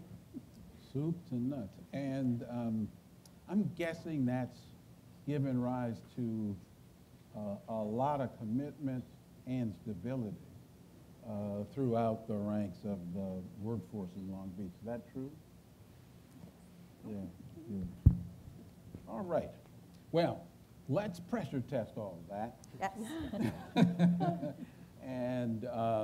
And talk to a student. First of all, Sabrina, I want to say, that you could find the time to take off a minute to talk with us. We really appreciate that. Thank you for having me. Yeah. We had a meeting in San Diego about a week ago, and we had a panel of about 7 students talking to a collection of educators, and we just learned a bunch. It reminds you just how useful it is to actually listen to the students, right? That kids. Yeah, the kind of blinding insights. So we know, and we've heard it in various ways, that the extent to which we can actually engage students, really unlocks their inclination to learn, right? I am just curious, Sabrina, as you think about your experience, if you could just talk about things that the schools have done to really motivate you. I understand that there's a lot of project-based learning kind of activity. in your schools? Talk about it. So at my school,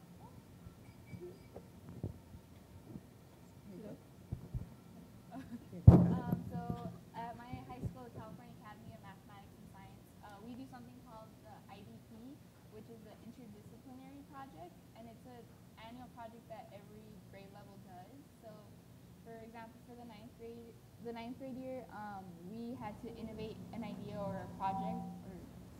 Can you not hear well? No. Hold on.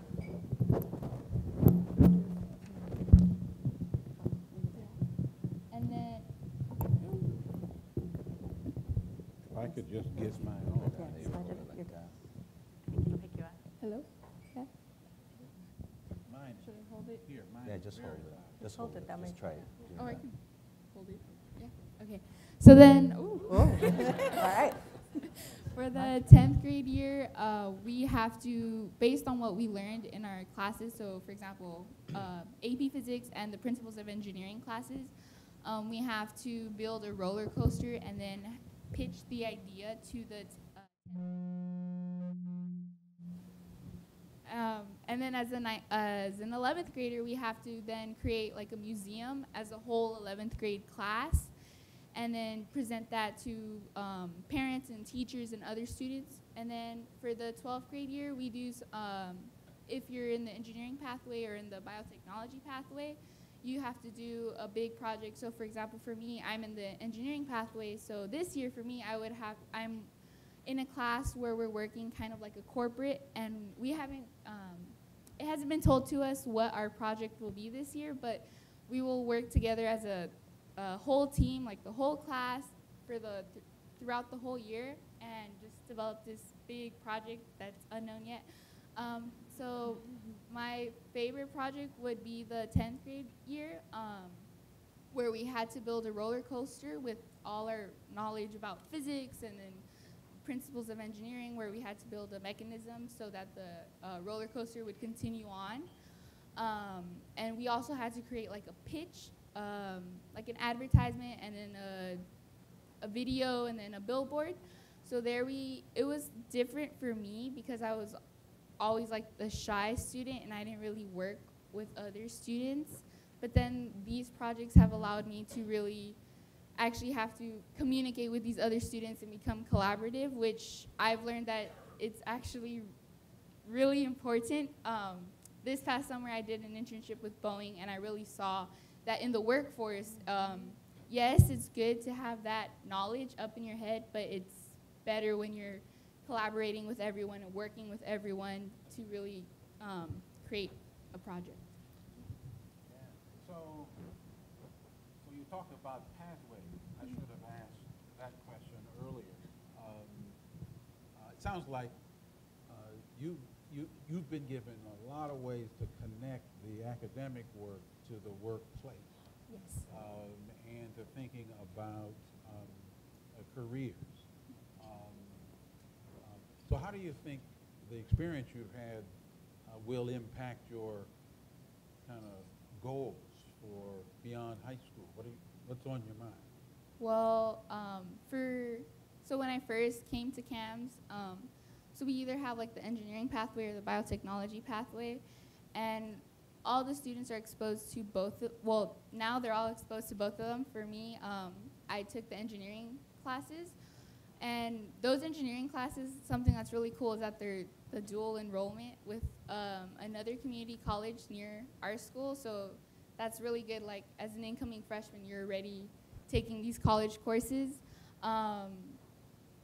In addition to that, I've also taken many math classes, which that was because we're on the campus of Cal State Dominguez Hills, so we're allowed as 11th graders and 12th graders to go and take college courses at the university, which was really different for me because so in high school, there's teachers that are telling you, okay, this is your homework, this is what you have to do, here are the notes, these are the notes that you should take. But then in the actual college atmosphere, there's no teacher that will tell you, oh, this is the homework, you have to do it. You should spend this amount of time for the homework. Don't forget your homework. These are the notes. You should be taking notes on this, you know? You really get to learn how the college experience is in high school, which I'm really grateful for. Now I know that I can go to college and I'll be able to succeed because I've done these college courses as a high schooler. We also have the AP classes. So this year, I'm taking 5 AP classes. It's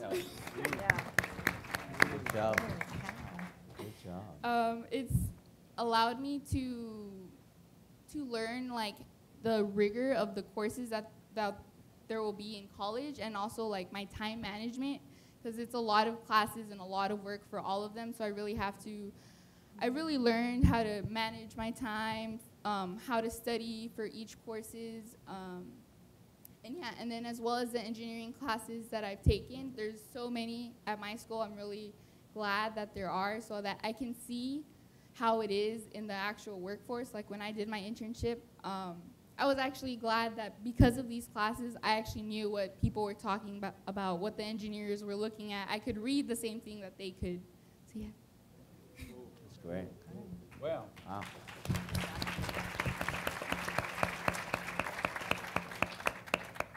that's why we're here. Yeah. You bet. That's right. That's why we're here. Last but not least is Corinne Holmes. She's the Assistant Superintendent at Clovis. Correct. All the stuff we've been talking about is arguably harder to do or sustain if our communities and our parents aren't with us, right? Correct. Right? Oh, yeah. So you have these LCAP dinners, what my notes say. Yes, we do. Yeah, could you talk about those and just more generally kind of speak to what you've done in Clovis to try to engage parents and community members in your work? Absolutely, I'd be happy to. So a little bit about Clovis Unified. So we're located in the Central Valley, and we fall somewhere between Chula Vista and Long Beach. We have about 43,000 students that we serve. But with that, we are set up in a similar format maybe to Chula Vista in that we're broken into 5 comprehensive areas. So we have 5 comprehensive high schools that have a junior high that feed into them, and then a set of elementary schools. So it kind of builds this smaller area within a larger district. And it allows for maybe better partnerships and communication with our parent communities around, because I'm an assistant superintendent, so I oversee one of the areas, and I'm frequently out at school sites and at the parent events, so they get a more familiar, regular face than our one superintendent hitting 43,000 students and families. So when we had the change, that's what we're here for, is the changes that have come and how have we managed through those. With the LCFF, with the funding formula change, we also enacted the LCAP plan, right, that every district writes.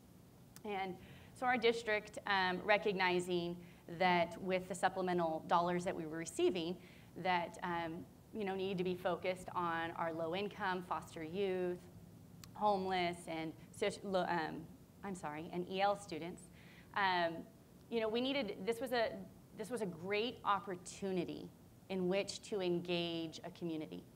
And as Sabrina alluded, you can't really go out in our world anymore and work in isolation. And that we really needed to leverage the expertise that was out there from community members, parents, and our students. So right out the gates, we generated this thing called LCAP dinners. And so we meet with our community, the broader community, twice a year, and we revisit our plan. So in the very beginning, we came together and we didn't really know what that plan was going to look like. And we generated some open-ended questions of which we asked for feedback. And it literally was a room probably twice the size. We had about 500 in attendance. And that was really a concerted effort to bring diverse perspectives to the table. And at the tables, it's not like parents and administrators. So at these tables, it is parents, students, group home managers, advocates for foster youth, district administrators and site administrators sitting together, discussing the data that's presented, how do we make an impact for students? And these broader questions, and it's a sea of big Post-its filled with lots of little Post-its of ideas. And then we affinity chart those to find general themes, to develop what are going to be our actions. Some great benefits about this LCAP dinner has been that some of the most systemic changes have been a result from ideas that came from these tables. So one of the ones that Mr. Burns discussed earlier was his transition teams. So when we looked at our data, we found that during those transition years from elementary to intermediate school, and then from intermediate school to high school, we tend to lose a good percentage of our at-risk students. So we generated teams that are representative of the demographics of each area, and those teams build relationships with the students that are identified as at risk in their 5th and 6th grade year, and they follow them to the junior high, and then from that 8th grade year, they follow them to high school to help bridge. We've seen great success in this process. In 1 year's data, we had our identified transition students grow 8% in their GPA. And I think it goes down to relationships, which is what our LCAP dinners are about, engaging and building relationships with our broader community for the betterment of our students. How are we doing in terms of the hour I said we'd spend on this? Where would you say we are? We have 6 more minutes? Oh, Good. Good. So what I want to do, we've all heard each other's questions and responses, and what I'd like to do right now to see if there are any 1 or 2 sort of general observations any of you might have about this work that we're all up to, things I wasn't smart enough to ask you during the course of our conversation. Anybody could jump in. I know if I asked you, Chris, you'd just say more about reading recovery. Right. So I'm gonna start over here. okay. Francisco, any Oh, you know, additional it reflections? sounds, you know, the human potential, the relationship is the heart of the matter. Mm-hmm. And a real focused relationship on continual learning and always being vulnerable that you don't know everything, but that the solution is out there. But you have to create structured ways for collaboration to occur. It has to be purposeful.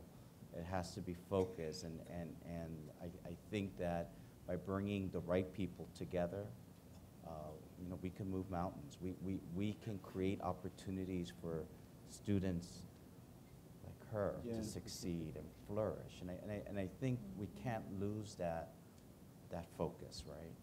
And I think that it shouldn't be an us versus them, but it's all of us together, purposefully, united in the cause and helping our students. You It's know, us for them, Yeah, yeah, right. really. Yeah, yeah. I think that's right. For so long, we've held lots of things constant and allowed the learning outcomes to vary widely. And so thinking now about how to vary what we do so that we get less variation in learning outcomes and everybody's happy as Sabrina is. And that's what we really want. Can I add? Yeah. I think that it's also really important to note that you have to be very intentional about your decisions and the way that you look at data and thinking about leading for equity and finding ways to create those opportunities so that all students have those opportunities. So I think about things that, for example, that happen at Long Beach, like all of our students have access free to take the PSAT and the SAT on our campus, which allows us to have the data to look at students that have the potential to succeed in, say, an AP course, but maybe they're students that wouldn't choose those classes on their own. And so then that onus is on us as the leaders to look at that data, to identify students that maybe historically haven't been really represented in those AP courses, in those opportunities to do the dual enrollment, to go out and do these internship opportunities, and to really just be very intentional about looking at where our gaps are and digging into that information that really is available to us to identify students and to encourage them to pursue these opportunities. Because I think when we look at our data and look at the studies really about our historically underrepresented groups being successful, it's that doesn't happen by chance or by accident. That's very intentional work. That's the onus is on us to look at that data, to seek out those opportunities, and to create those opportunities for our students. Yeah, thank you. You know, I was going to save this question for the end, but I'm going to ask it now. Okay. I'm curious what state or county supports have been available to any of you or that have mattered the most. We've got policymakers, in the room. It'd be wonderful to hear about which of those have been particularly helpful in supporting or advancing the work that you've done. Yeah, the restructure, the restructure with the LCAP money, I think has been fabulous for districts to control what their community wants. It gives us a lot more flexibility than what we had before with the categorical programs. And then the last thing I'd like to say is with our teachers, they're definitely in the trenches and they need all the support that we can give them as leadership. They have a very, very difficult job. And so that has always been my number one criteria is how can I support my teachers and take how can I support them and make time for them into focusing on student achievement. I'd like to respond. The state superintendent talked a lot about LCFF and giving control. Our superintendent spends a lot of time at the state level talking about adequate funding. And in order to make good on our promise to all of our students, particularly our students who are typically or historically underperforming, we need to ensure that we have that adequate funding. So a lot of her time and energy goes into advocating not just for the students in our district, but for advocating for students across the state to ensure that we get adequate funding to make good on our promises for kids. Can I also add the poor districts? I know we're about to wrap up. That has been a huge resource for our district, is to be a part of the poor districts here in the state and to have access to other large urban districts and their data and looking at best practices that are happening at looking at this research here and having access to the best practices that are out there. Thank you. Bridget, any? The LCFF was a game changer for Hawthorne because now, teachers were doing all this work for free. We were collaborating after hours, and nothing validates a teacher more than saying your time is worthy. And with the LCFF funding, we could pay them to collaborate after school. We could pay them for the intellectual, deep thinking that they must do to collaborate together. And I think that we are very grateful to the state because now we have literacy coaches to help us. We have the collaboration time, we have planning time, and without the freedom of LCFF, we would still be doing all of that for free. For free. I think we're about done, and I need to describe what we're going to do next. However, Sabrina, do you have any advice for us? I think it's really great what you guys are doing right now and just really focusing on like the students and how you're seeing us from like our perspective, how something like us students, like we didn't know, like you guys recognize that we would work together more like as a team effort. And I really think that that's really amazing that more of that is being seen now, and you should continue. Thank you, thank you. We'll heed that advice. We'll heed it. All right. First of all, my panel's done a lot of work. They've tolerated me for a better part of an hour, and I think we ought to give them. We're not done with them yet, but we ought to give them a round of applause. You did a good job. You did awesome. Thank you very much. Now, I need all the encouragement I can get. Yeah, let's give a hand to the facilitators, too. Great job. Well done. I think I know how to talk about what we're getting ready to do. Let me give it a shot, but we'll see how this goes. We're going to give our panelists a short break and your facilitator a break, but there should be instructions on each of your tables that will help guide the conversations you're about to have. But in a nutshell, what we want you to do now is take about the next 10, 15 minutes, thank you for the extra 5 minutes, appreciate that, to talk at your tables about both what you heard and what you would like to ask the panel when we pull them back together. Then we want you to pick someone at your table to put that question, the single most important question you have, into the online platform. I don't know what the online platform is. But there's one. But there is one. Is there one? Here comes the boss. Is there one? Yeah, so there's a piece of paper that looks like this on your line. This is not the most important thing. We'll figure this out. The most important thing is have a good discussion, figure out what this question is. This is just a...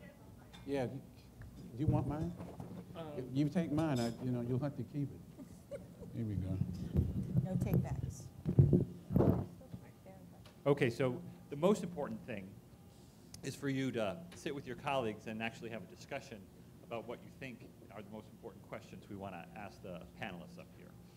Then there is this little technical thing that there's one person at the table will log on to slido.com. There's a piece of paper on your table that describes this. I've done this before at other meetings as a participant. I've never run one at slido.com. And there's a code, you put it in, and you're going to be able to put your number in there. So someone at the table who feels technologically secure should take that one on. Kent, if you're at a table, don't you be the person. And then we'll be back in 15 minutes. In 20 minutes, and we'll actually ask the folks the questions, okay? So go ahead and get started. And maybe we'll circulate around and make sure that people know how to do it. Great. And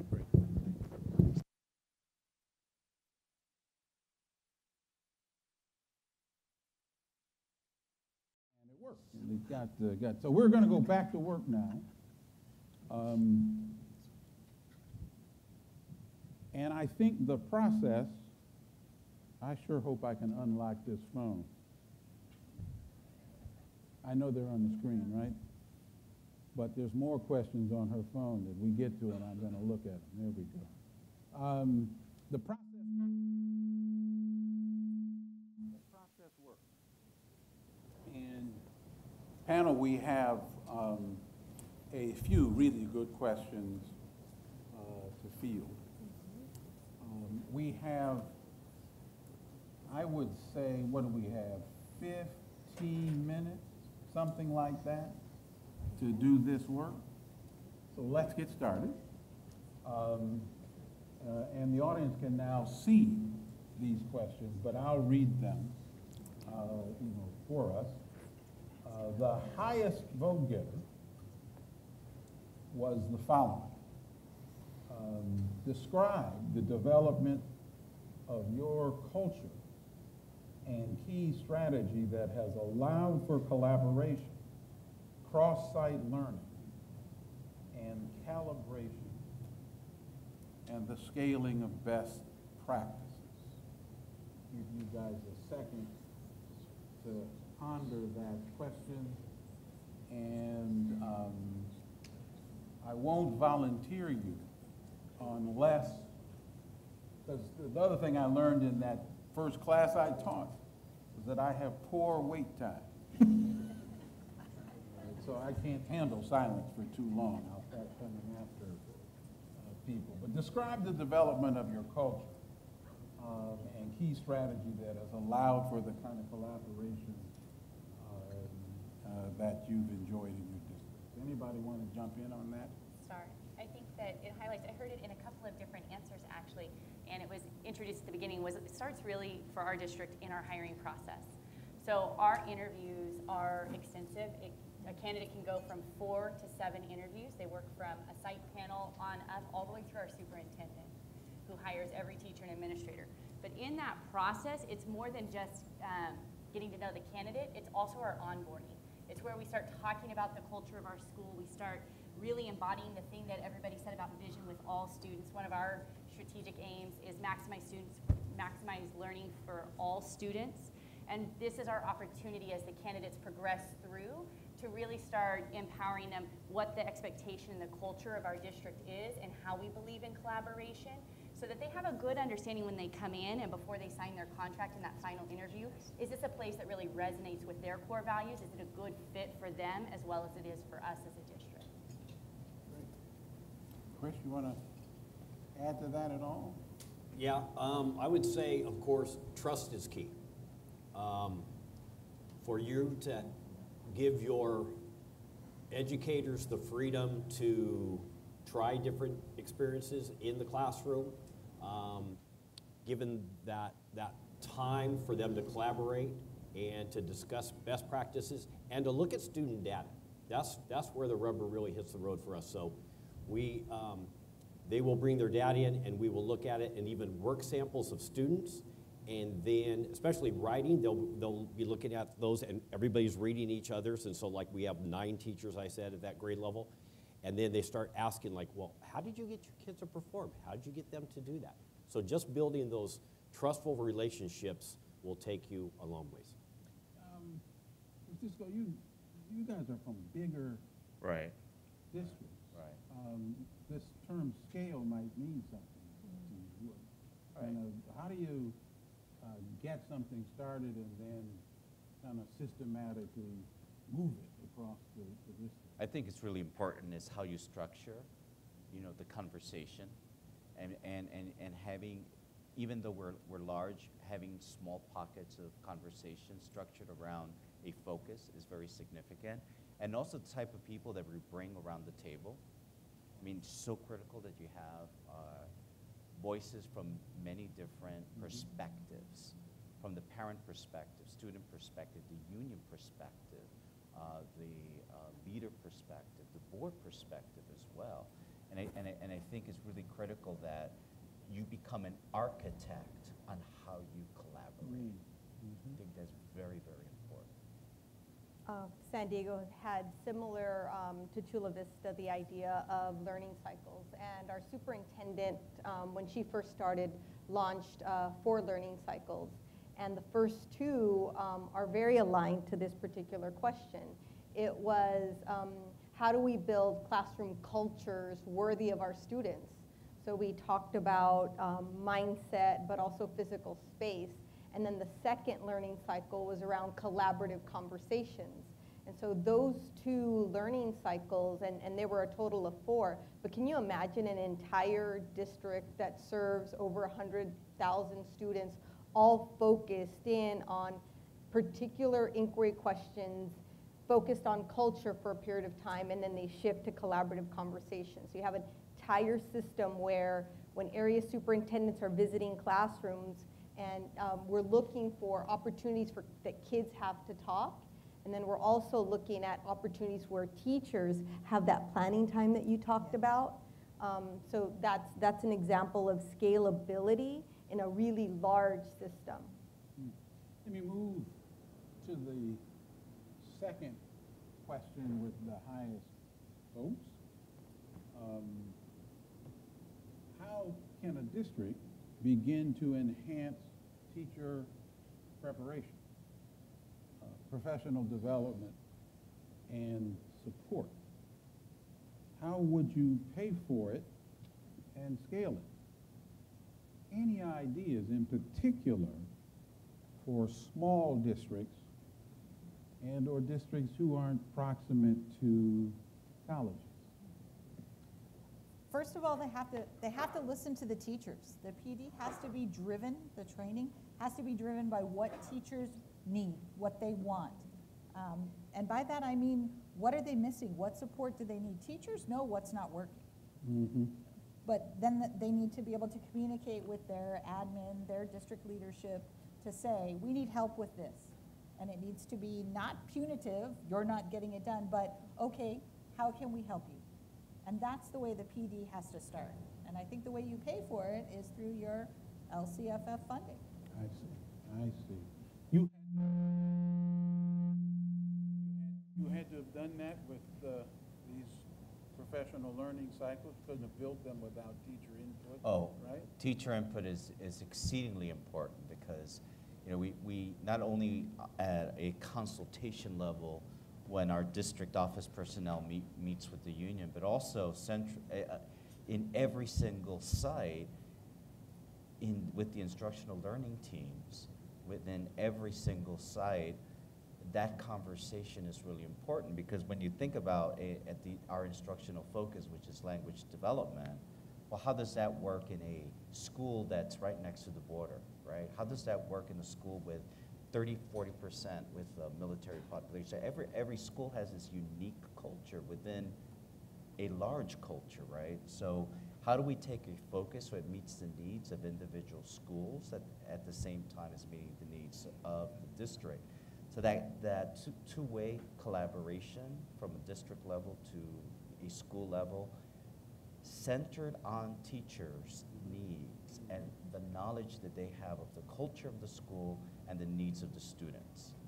And that's integral. So I'm a recovering dean. Okay. Takes like 4 years of recovery for every year of service. You mentioned teacher ed in Long Beach as a part of the pipeline work. Speak to the teacher preparation or teacher education part of this question. Sure. I think similar to what Francisco was just talking about is really kind of tapping into just the knowledge that we have. I like to say that the answer is always in the room when we're together in a PD with teachers, with the whole district and our leaders, is that the answers are here in the room. And so we have a collaborative inquiry visits process in our district where we visit, and this was part of the report, where you visit, you have like sister schools, 2 to 3 schools that go and visit each other and look for those four understandings, those really best practices, and sort of identify these great things that teachers are doing, because there are a lot of outliers in our own schools that are just outperforming the rest of their colleagues, and you really want to tap into those resources. And so that's really a system that we have built in Long Beach, is identifying a really strong teacher that is doing incredible things and then tapping those teachers to help put on some professional development or be a part of those visits and have other schools come and see some of these best practices. And then we're going around to different schools, and we're paying for that through LCFF funding, through district allocated funding, so that we're able to put that knowledge that we have there at the district to good use and to share those best practices around the district. So it's not just happening at one school and teachers are teaching other teachers at their schools, but it's happening across the district. And we're using that. We also have a platform in our district, so we have this way of finding those great teachers that are doing these incredible things around the district and recording them and doing a video and then uploading on our platform so our teachers are able to go. And so it's not always possible to take teachers across the district to other schools, but it is possible for a teacher during PD time at your school or your allocated meeting times to watch those videos and get some ideas and work with their grade level team. And so really kind of just looking at the resources that we already have built into the district rather than I'm going to come back to that resource question in a second. Sure. And give everybody a chance to speak to it, but I can't resist asking you, Sabrina, when do you know that your teacher is prepared?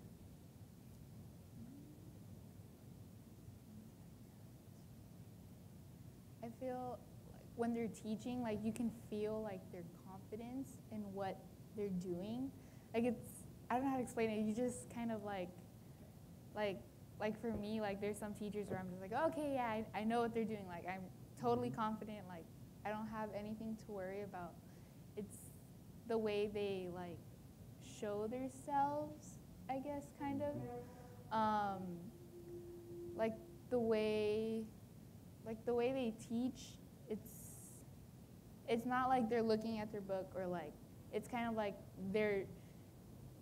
they magically like remember everything, like they just know what they're saying. I guess it's kind of how I know like they're doing good, like that's how they're Right, they teaching know it. their stuff. Yes. They're passionate about it, and they And they have like many activities as well that they do. That's how I know like when they have something planned for us, and it's really like hands-on, and they're like helping us kind of. I don't know how to explain it, but you can see it in a teacher when you know like. perfect answer. We're nearly out of time. I'm going to go to my version of the third question, which would be to say this. All of us could use more resources, right? And I'm sure you'd have a sense of what you do, you know, with the next resource you've got. I'd like to ask each of you, in the name of improving student learning, to speak to two things. What would you do if you had another dollar? And how are you thinking about the reallocation of the resources you have in order to get the most out of the improvement strategies that you are pursuing? Let's just start with Chris and just come right down the I'd reduce the line. class size. Okay. Reduce class sizes. For us, it would be definitely to invest in social emotional learning.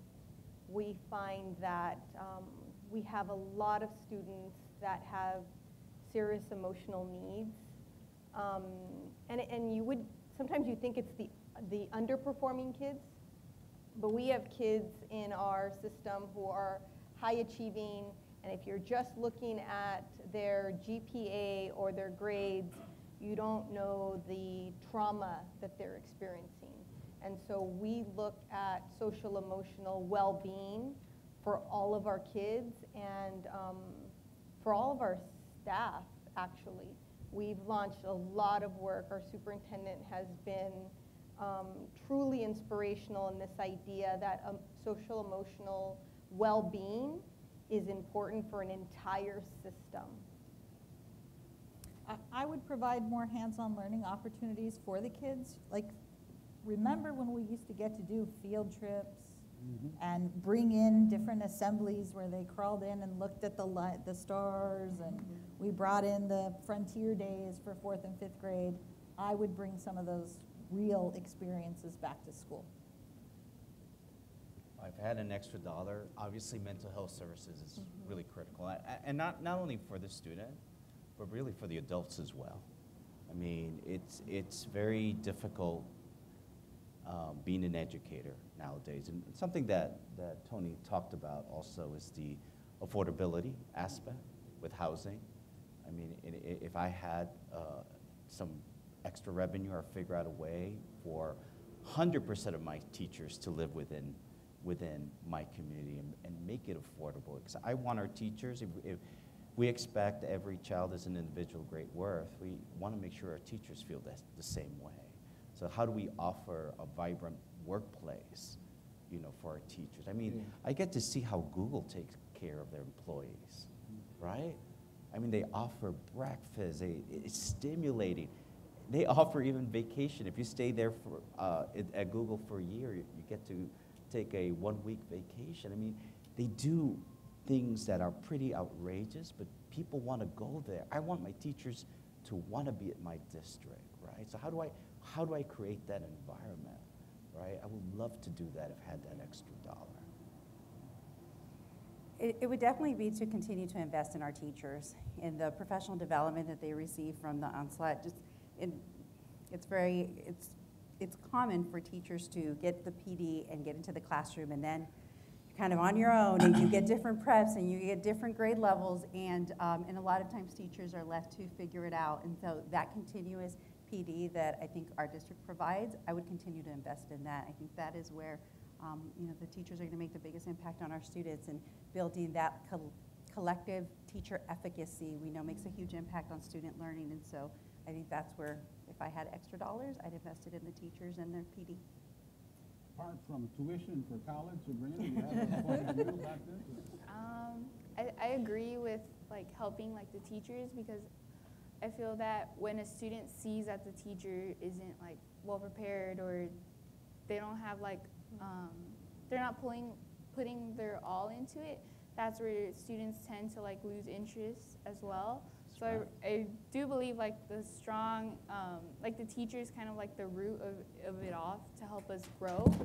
So I do believe that there has to be like a good teacher with like a good foundation for us to really feed off of that energy and really help us grow as well. I'll echo a lot of what was said. I think it's the social emotional supports, but I think it's preparing our teachers for that. They're on the front line in the classrooms working with our students and equipping them with the resources and the skill set to meet the increased need we're seeing in the students that we're working with every day. Well, after doing such a good job of being ahead of the clock, I have now put us behind it. And that means I don't get to give you the last 10-minute speech that I had planned to offer, but Corinne, Sabrina, Wendy, Francisco, Bridget, Sophia, and Chris, I have enjoyed myself up here asking you questions, and I'm pretty sure the audience has enjoyed your thoughts as well, and I want to thank all of you for the work you're doing in the district. Thank you. The time you spent with us this morning. Thank you. So, Patrick, we're in your hands. Thank you.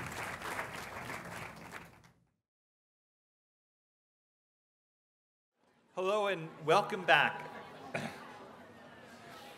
I hope you were able to grab your sandwiches and get something to eat. Feel free, obviously, to continue eating, but in order to stay on time and get you out of here on time, we want to make sure that we get moving with the second afternoon panel. And so now this is the panel where we move from the practitioners to the policymakers and talk about what can be done in Sacramento and elsewhere. So this panel is going to be moderated by Vernon Billy. And Vernon, who is the CEO and Executive Director of the California School Boards Association. After his time in the U.S. Air Force, Vernon took on a different kind of service, advocating for districts and students, and working closely with a variety of leaders to advance education policy. Given his long experience in education, we're excited to have him here leading the next conversation, where we'll be hearing from leading policymakers to discuss the implications of the work you've heard so far from the practitioners. Please join me in welcoming Vernon and the panelists.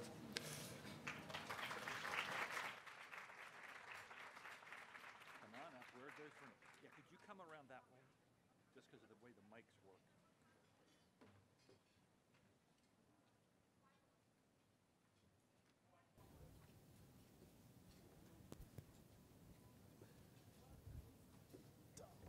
Come on in. That's got to be there. They got us in order. Oh, yeah. That's got we got us in some kind of order.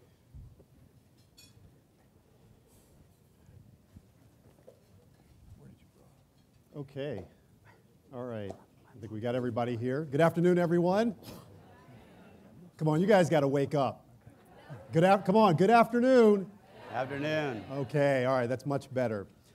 So I'm excited to be here moderating this panel, I think, with my illustrious colleagues here. What I'd like to do first is just go down the line here and have you briefly introduce yourself and tell a little bit about your organization. I'm Matt Navo, work for West Ed. I was former superintendent at Sanger Unified School District, where I spent 19 years of my career there. Good afternoon. I'm Tom Armolino. I'm the Executive Director for the California Collaborative for Educational Excellence, CCEE, and we advise and assist and work with county offices and other districts and folks to help them on the academic side. Good afternoon, everyone. I'm Mary Dixie Sandy. I'm the Executive Director of the Commission on Teacher Credentialing. Good afternoon, Wes Smith, the Executive Director of the Association of California School Administrators. Honored to be a part of this great panel. Good afternoon, I'm David Goldberg, the Vice President of the California Teachers Association and a third-generation educator from Los Angeles. Great, thank you. All right, well, let's jump right into this, and I want to direct the first question to Matt. So the previous panel did a great job of highlighting what has been working in their districts. We all heard about the great work that they're doing. You were the former superintendent at Sanger School District. Can you tell us a little bit about Sanger and describe what you were able to do to achieve steady improvement for your highest need students, particularly English language learners and students with disabilities? Sure. So when I arrived in Sanger, it was 1999. And for those of you that don't know the story of Sanger, it's a pretty incredible story. We are the gateway to the giant sequoias. And so we were anointed by the U.S. Post Office as the nation's Christmas tree city, for those of you that don't know. And in 1999, when you drove into the town of Sanger, you saw the Welcome to Sanger, home of the nation's Christmas tree city. And you also saw the sign that said, Welcome to Sanger, home of 400 unhappy teachers. And that sign stood for about 2 years. And I was intrigued by two things. One, a group of educators that felt that that was the only way to voice their frustration with the system. And two, a city that tolerated it. A city whose only identity was being the nation's Christmas tree city, and yet that sign stood in partnership with that signal to all visitors who came to that small town. We went through, it didn't take me long when I got there to realize that there was a lot of systemic, below ground level, below sea level frustration in that community and in that district. But about 2007, 2004, things started to come together, and we really were able to take the fog away from the system in such a way that we focused on three things that really built the backbone or the umbrella of our MTSS system without us knowing we were building our multi-tiered system of support. We really anchored ourselves to an educational framework that everyone could articulate, that was highly focused on the best practices we could use to empower our struggling learners and those students that needed more support. We focused on building a response to intervention model that could be translated from school to school. And we focused on building a collaborative culture in our system. And those three initiatives are the same three initiatives now that were back when we established them in 2004. The same three goals, the same three initiatives. And David and Joan Talbert did a study of Sanger. They wanted to know if you took the model that Sanger had and translated it to another district, would it work? And what do you think they found? Yes and no. Context matters for districts. And for our district, we were at a particular time where those three initiatives aligned and allowed us to focus on our most at-risk students in such a way that we could pull away some of the frustration. And we were able to catalyze the underbelly of our system, which is really the identity of the organization, the way information was exchanged, and the connections that fed the system that was developing the systems, strategies, structures, and processes. And so oftentimes what we were doing is we were focusing above, and it was the underbelly that was undercutting everything that we were doing. And so once we were able to anchor to the three pieces of work, we were able to get some work done. Excellent. So let's build off of that, looking at the state level. So in the last few years, we've had the local control funding formula was implemented. We've had other initiatives like the California MTSS, the English Learner Roadmap, just to name a few. What are some of the state policy opportunities that could continue building on these types of initiatives so that districts can continue lifting up all students, especially the ones that you just referenced earlier? Well, I think the state is doing some great work right now. I think there's some excellent work between CDE and CCEE coming out with the 21st Century CSLA and the Workforce Investment Grant. But I will tell you, for us, MTSS, for many people, they don't realize that That initiative for the state of California came out of the Special Education Task Force report published in 2013. And many people question why that came out of the Special Education Task Force report, but we pushed that initiative because we believed that that initiative, if it was translated and transcended across the district, that it could be used to support all students, mostly with an emphasis on supporting students with disabilities. What we didn't do well was preparing. We didn't have the preparation to make that work the way that it was envisioned that it would work. So I think in terms of policy, where we have to put some attention or give some attention is earlier in our teacher prep and our administrative prep programs. We have to prepare people and educators that are coming into the workforce that understand what MTSS means, so that it doesn't get translated like we did initially, that MTSS is nothing more than response to intervention, and we're already doing that. There was a vision from that task force that was asking for more from the system in terms of the way it responded. Sanger had backed its way into that, not knowing what it was creating, and created an infrastructure where the system was aligned from boardroom to classroom around the same data markers. So we didn't have schools analyzing any different data that the board wasn't analyzing. We kept the system coherent. But what we didn't have as the educators came into the system was we had teachers come in ill-prepared to support students with disabilities, ill-prepared to support students that needed language supports and interventions and scaffolds. We had administrators that we were building our own, but we were building our own with our own knowledge base. We weren't really expanding their understanding of what it was beyond our walls. And so if we can spend some time in policy there, I think we can really get in front of some of the issues we're having. The other one is, the other initiative that hasn't received a lot of attention is UDL. Universal Design for Learning was the other initiative that was called out in the Special Education Task Force report in 2013. That's gotten little attention. Yet that is probably the backbone of this whole infrastructure, is an instructional framework that all teachers can use to create access for all students. And the Special Education Task Force report called that out clearly.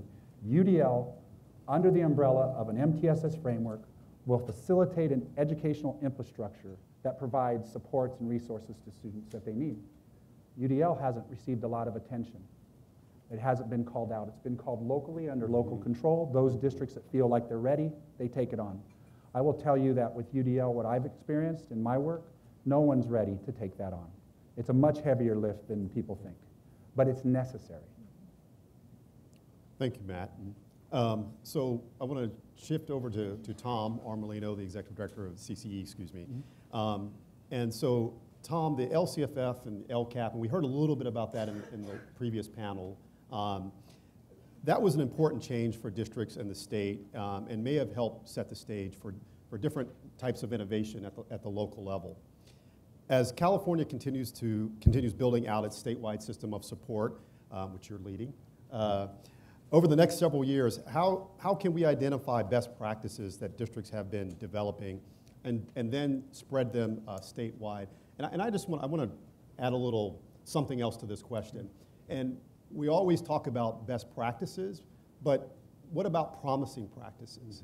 And thinking of it in those terms. And I'd like to see what you think about that. Yeah, well, thank you for that lens, too. I appreciate that. You hear me okay? Looks like my mic. There we go. I really want to thank Dr. Bellingham and her team for the work that they've done today in the Outlier report. Is an example, I think, of, I know when I first came into this role, I went across the state and met with a lot of folks and talked to them about what are some things that we can do to make sure that we're supporting the needs of students. And folks talked about, we need examples. We need examples of folks who are doing the work with kids that look like my kids. I think this is an example of some of the work that's been going on in the state where folks are doing some great work. One thing I think about the LCAP and in the dashboard in particular is it calls out the needs of various student groups that maybe those needs were not called out in the past. It's brought attention to those to where folks are more focused, I think, directly on making sure that they're trying to reduce some of those equity gaps. And so I think there's really some great work that's out there. We had the experience in our organization where we were very fortunate the state funded us to do some work with what we called our pilot partnership districts.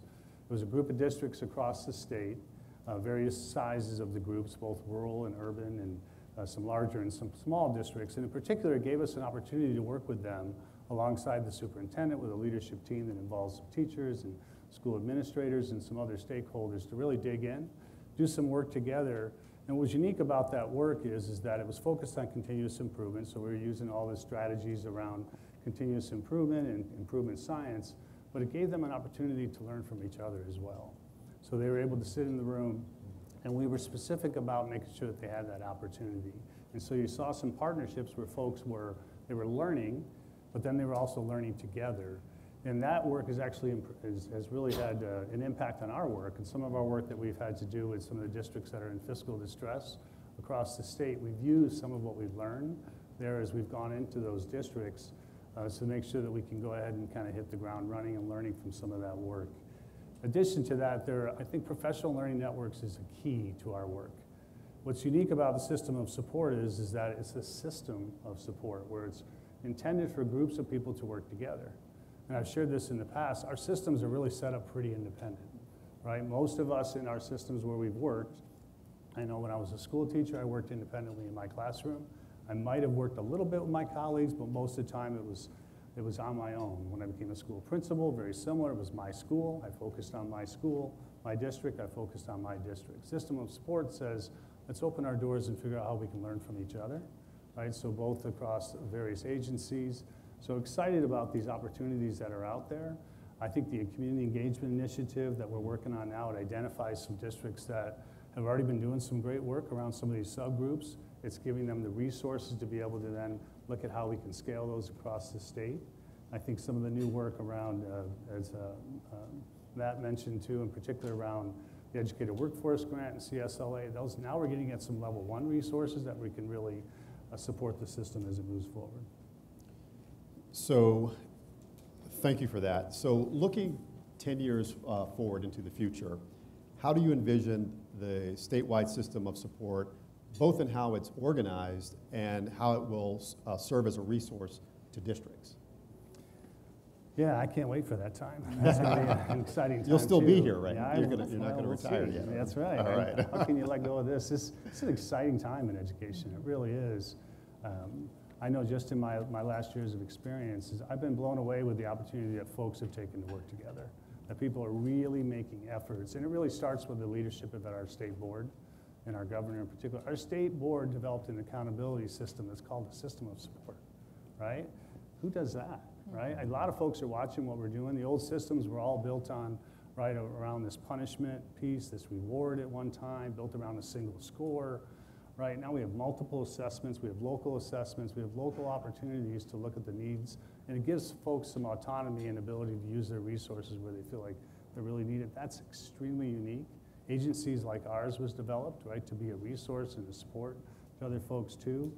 I think the piece that our current system is, we're still growing a little bit, is it's pretty heavily focused right now around level 2 or differentiated assistance, right? It's around when folks, are first being identified as needing some possible other resources. I think where we're going around level 1 resources, in particular around some of the new work, as I mentioned, with bringing CSLA back, bringing the Educated Workforce Investment Grant. We need more resources at the level 1 level, right? And so that we're able to kind of across the state make sure that folks can be more proactive, right? And have the resources that they need, especially around professional development.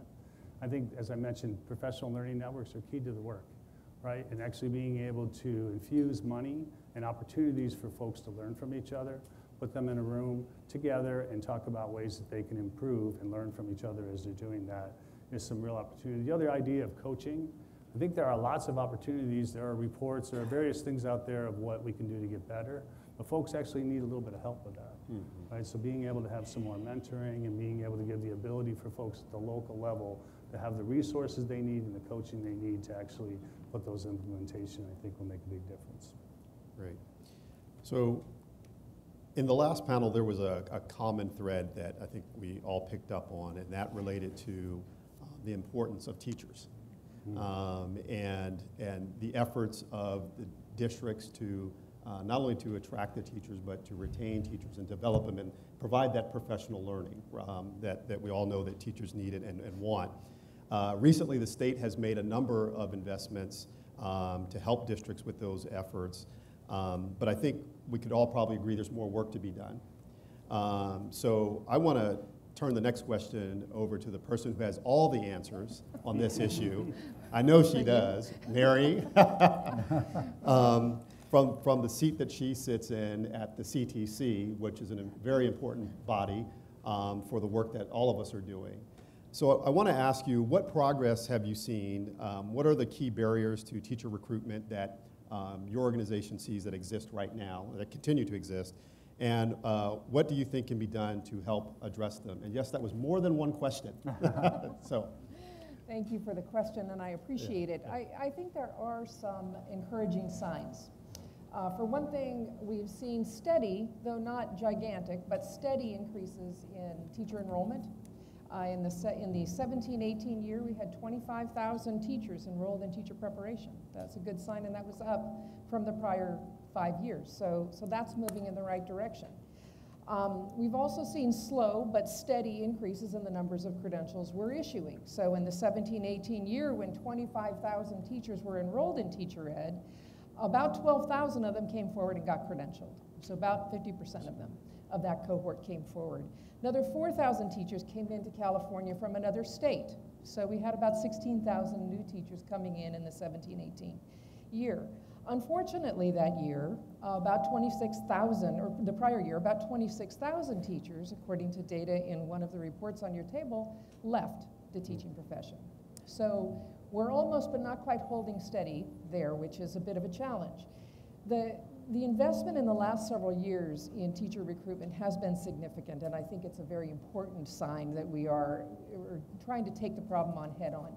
$200 million have been run through my agency into grants to local education agencies and higher education institutions to address this. So one of those is a key infrastructure investment, $10 million to build undergraduate pathways for individuals who would like to complete a degree and a credential in 4 years. We funded 41 of those institutions. They're together putting about 85 different pathways in place right now and enrolling their first cohorts. We are expecting and hoping to see as many as 1,500 teachers come through these new pathways over the next several years. So that's a hopeful development. The Center for Teaching Careers was funded. That created the CaliforniaTeach.org virtual job fairs and the web-based portal that's creating statewide support and access for teachers who'd like to move, or want to be teachers, candidates who might want to move into teaching. The classified grant program, $45 million to attract people who are serving in our schools already and living in our communities already, a very diverse population of staff who would like to become teachers. We expect to see about 2,200 or more classified staff make it into the teaching ranks in the next few years. The local solutions grants, $50 million set aside for local decisions about how can we best get the special education and STEM teachers we need. Most of that, 71% of the districts that got these funds spent it on tuition support, service scholarship kinds of things to help allay the costs of getting a credential. Other things they supported were signing bonuses and training for mentors, because mentoring and induction is key to retention.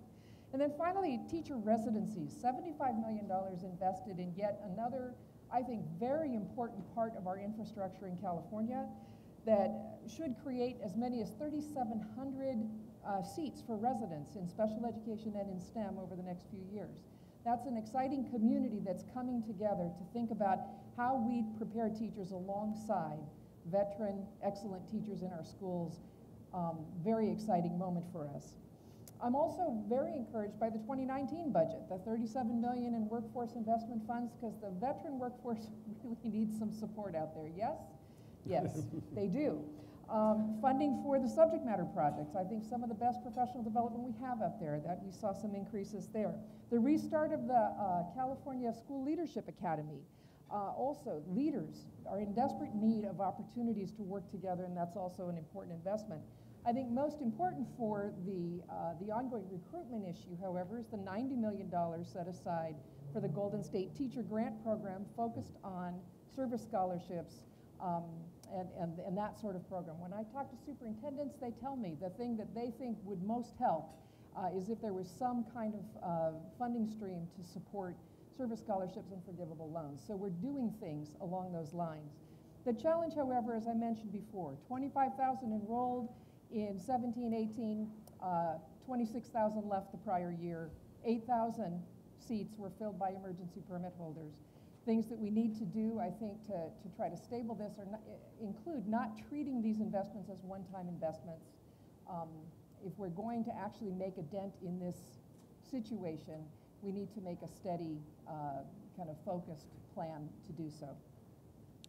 Thank you. So, and the next question, you kind of touched on this, but let's explore this a little bit more. It's been said that just keeping teachers in the profession would go a long way towards eliminating the shortage. You just laid out some very, I think, startling and important statistics about the teacher shortage.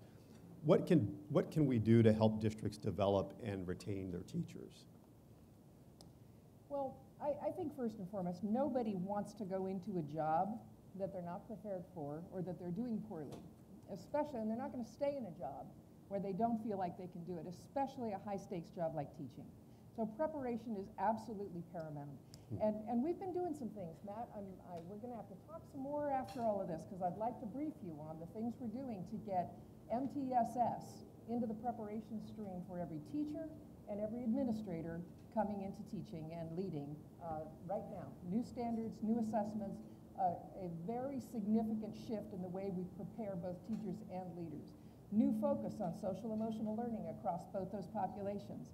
New focus on student-centered teaching and learning. New focus on UDL. Every single teacher who completes a California Teaching Performance Assessment will have to use UDL to design a lesson and then a series of lessons. They have to be able to use assessment data that they collect from their one-on-one assessments, their checking for understandings, their standardized assessments in their classes to determine who's this working for, who's it not working for, and how do I adapt instructionally to bring everybody forward. Brand new and aggressive focus, I would say, on inclusion that's part of the MTSS effort. I continually meet people who talk to me about MTSS as if it's a special ed program. And I want to argue the point. It is not a special ed program. It is one of the most important ways that we are redesigning the structure of schooling. And I think I totally agree with you. UDL is central to that, understanding the outcomes and planning forward. That's what every educator needs to do. That said, the 12,000 teachers we prepared in California represent about 1% of the existing workforce. And so it's going to take us a little time to get the new population kind of to critical mass in the workforce. But we're on it and we're working on it, and we really need to work together across our higher education institutions and our schools and school districts and county offices of education to see this as a partnership for change. It's really quite critical. I can't say enough, and I can't even begin to say as much as has been said already about the importance of school culture and the focus we have to maintain and aggressively maintain on school leadership. We've overhauled the preparation for school leaders. We've built a new performance assessment for them that privileges three things. First of all, the analysis of data, the development of equity gap analyses, and the thinking through and the reflection on what are the implications of an equity gap for my practice as a school leader. Secondly, organizing communities of practice amongst teachers to work on real problems of practice that are occurring right here in this context. And third, working on instructional coaching. Those are three very important things that go to the job of principaling, among many, many others. But we think we're really going to begin to shift the culture of the incoming principal workforce, of which there were about 3,000 this year. Well, 3,000 people completed preparation this year. Again, this is a workforce that needs some stimulation to grow in order to get the leadership that we need in our schools. But from the preparation end, we've been paying attention to the research and to the direction of all of the reform that's underway in California. And I think these are some of the ways in which we're going to create stable schools in which teachers want to work and in which leaders want to work. And the outliers that we studied today and heard from today have some very important things to show us about how you do this mechanically and culturally and systemically. And that's a message for all of us. Thank you. All right. So I want to, at this point, shift just a little bit the conversation to the folks up here who represent membership organizations, specifically to Wes and to David. So the Positive Outliers report emphasized the importance of establishing a shared district vision that brings stakeholders together around a common set of goals. Many of the Positive Outlier districts describe a high level of collaboration among teachers, school and district administrators. What does this finding mean for your members? Specifically, what are the conditions that are needed to support this type of activity, this work? Yeah, me first? Absolutely. Okay, I just don't want to get that red sign. First, thanks to LPI for sitting me next to David. Not because it's CTA, I sit by CTA all the time for the last 7 years, but I haven't felt this short since my senior prom. So, thanks, guys. I think first off, we have to talk about the narrative. We have a narrative that things aren't working and that we can't get along. I really, in all honesty, appreciate the LPI because they're breaking that narrative. This report that Tom mentioned and the work that they're doing, we're demonstrating that this notion that our system, our administrators, our teachers, and our students are broken is false and it's malicious. It's hyper-politicized. There are reasons why that was there. That reason is no longer here. So how do we change that narrative? And I think examples like that of promising practices, of bright spots, lifting up where people are working well together. And so I think getting to your question about what can associations do, we can work collaboratively to help people understand how to work together in true collaboration. It's something that you can try to test on an exam, but I think until you practice it, what does true collaboration look like? CTA has been talking with AXA for years. Eric Hines and I have chatted about doing workshops with both of our members on true and meaningful collaboration. And what does it look like when we disagree? It looks like my dinner table almost every night, right? What does listening really look like? What does mutual consideration, what does that look like, and how can we be intentional about training? That should be something we do across the state. And then as it relates to governance, having governance structures that promote true collaboration. Right? So I think associations can do a much better job of being intentional about training our folks to work together, to demonstrate that the only way it can work, in fact, is if we do it together, that we're working together towards the best interest of students. And then really change the narrative, demonstrating value add, right? Value add for our students, seeing them achieve, because they will achieve as we communicate better, as we work better together. And so I think there's a lot of work to be done in that area, and look forward to working with CTA and their new leadership to see if we can pull something like that off statewide. LPI can study it, then they can bring us back and have us stand up on a stage so you can really see the dynamics and share what we're doing. David? So why don't I start where you finished? You hear me? No. Testing, testing. Hear me now? I think collaboration is absolutely essential.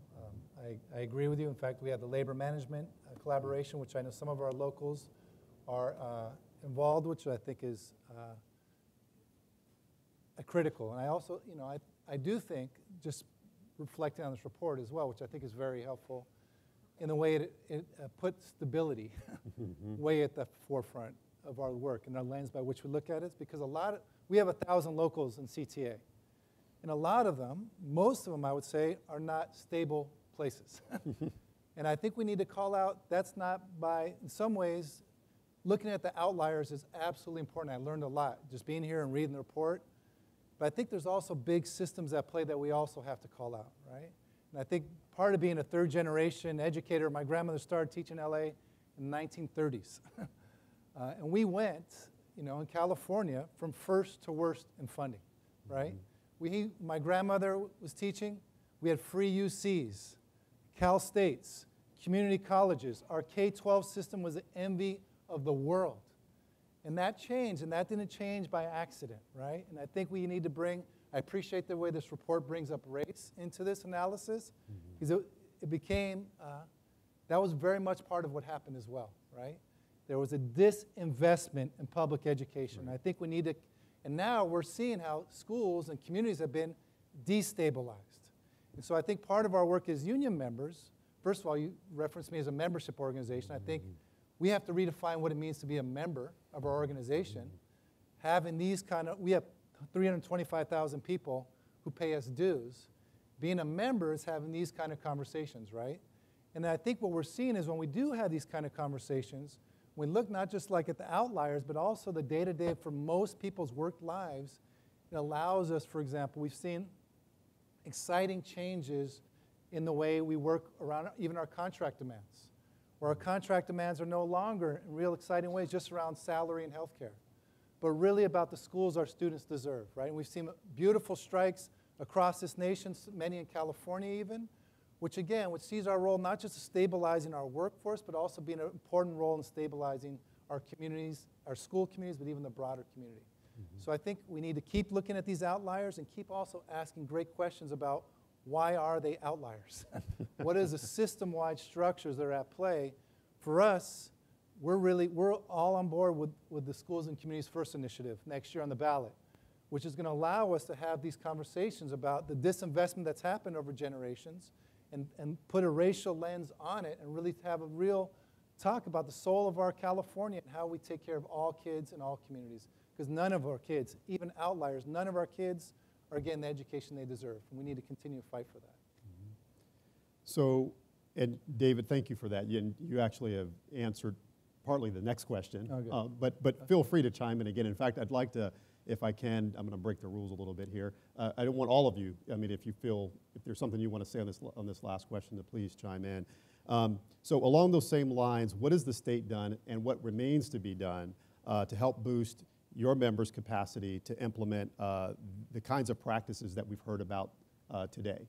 And you just referenced some of that, but if there's more, chime in. Wes and others, please chime in. And I am going to chime in on this one as well.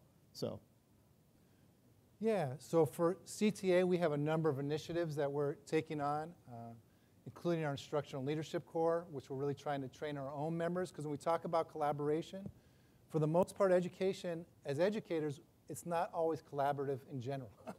We need, we're one of the only, for example, professions that doesn't control our professional development at this point, right? And that, again, that's not by accident. There's historical reasons for that. And I think part of what we're doing is really preparing our members through our Instructional Leadership Corps, where we've now trained hundreds of people, have done thousands of training to be part of that collaboration. I think statewide, I really appreciate the way that now testing is on the verge of being de-emphasized. I got to continue to push around that, the way that's taken over a lot of our curriculum. I also think we need to continue to figure out ways to make sure that younger students and students of color coming into profession, and the state has, like getting rid of the RECA, a lot of these gatekeeper exams and procedures that have kept a lot of amazing jewels of communities out of education is another huge thing I think the state can be part of, and CTA looks forward to helping be part of that as well. Wes? Yeah, he teed it up so well. In the state, we talk about access and opportunity gaps. In my opinion, we have a huge priority gap. Our priority ought to be our students, and we should prioritize them even more and do so with real money, right? And you talked about the disparity. You hear it all the time. It's depressing. The important and uplifting message is there are opportunities to make a real difference, to do things in our career that are legacy activities. Yes, there's the schools and community, the split role, Access supports that. We're co-sponsoring with CSBA a ballot initiative that gets about triple the money into the system. We ought to all walk to the governor's office after this meeting and say, we demand you in the legislature do a 2/3 vote, bring what's best in schools and community, what's best in full and fair funding, and invest long-term in the $20 billion in California students so we can end the institutional, historic racism that puts our kids where they are before they even come to us, and the research is clear on that. That's what we have to disrupt if we want to change the system.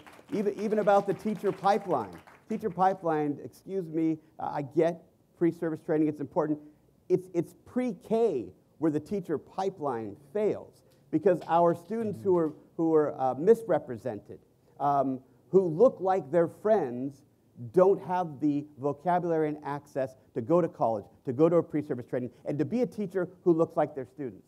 So we have to start there. Funding isn't everything, but it's just about everything. And then the state ought to put money where their mouth is and prioritize the things that are important, like collaboration. It shouldn't be a hobby. We should be doing something about that. And governance, Vernon, you may want to hit on this.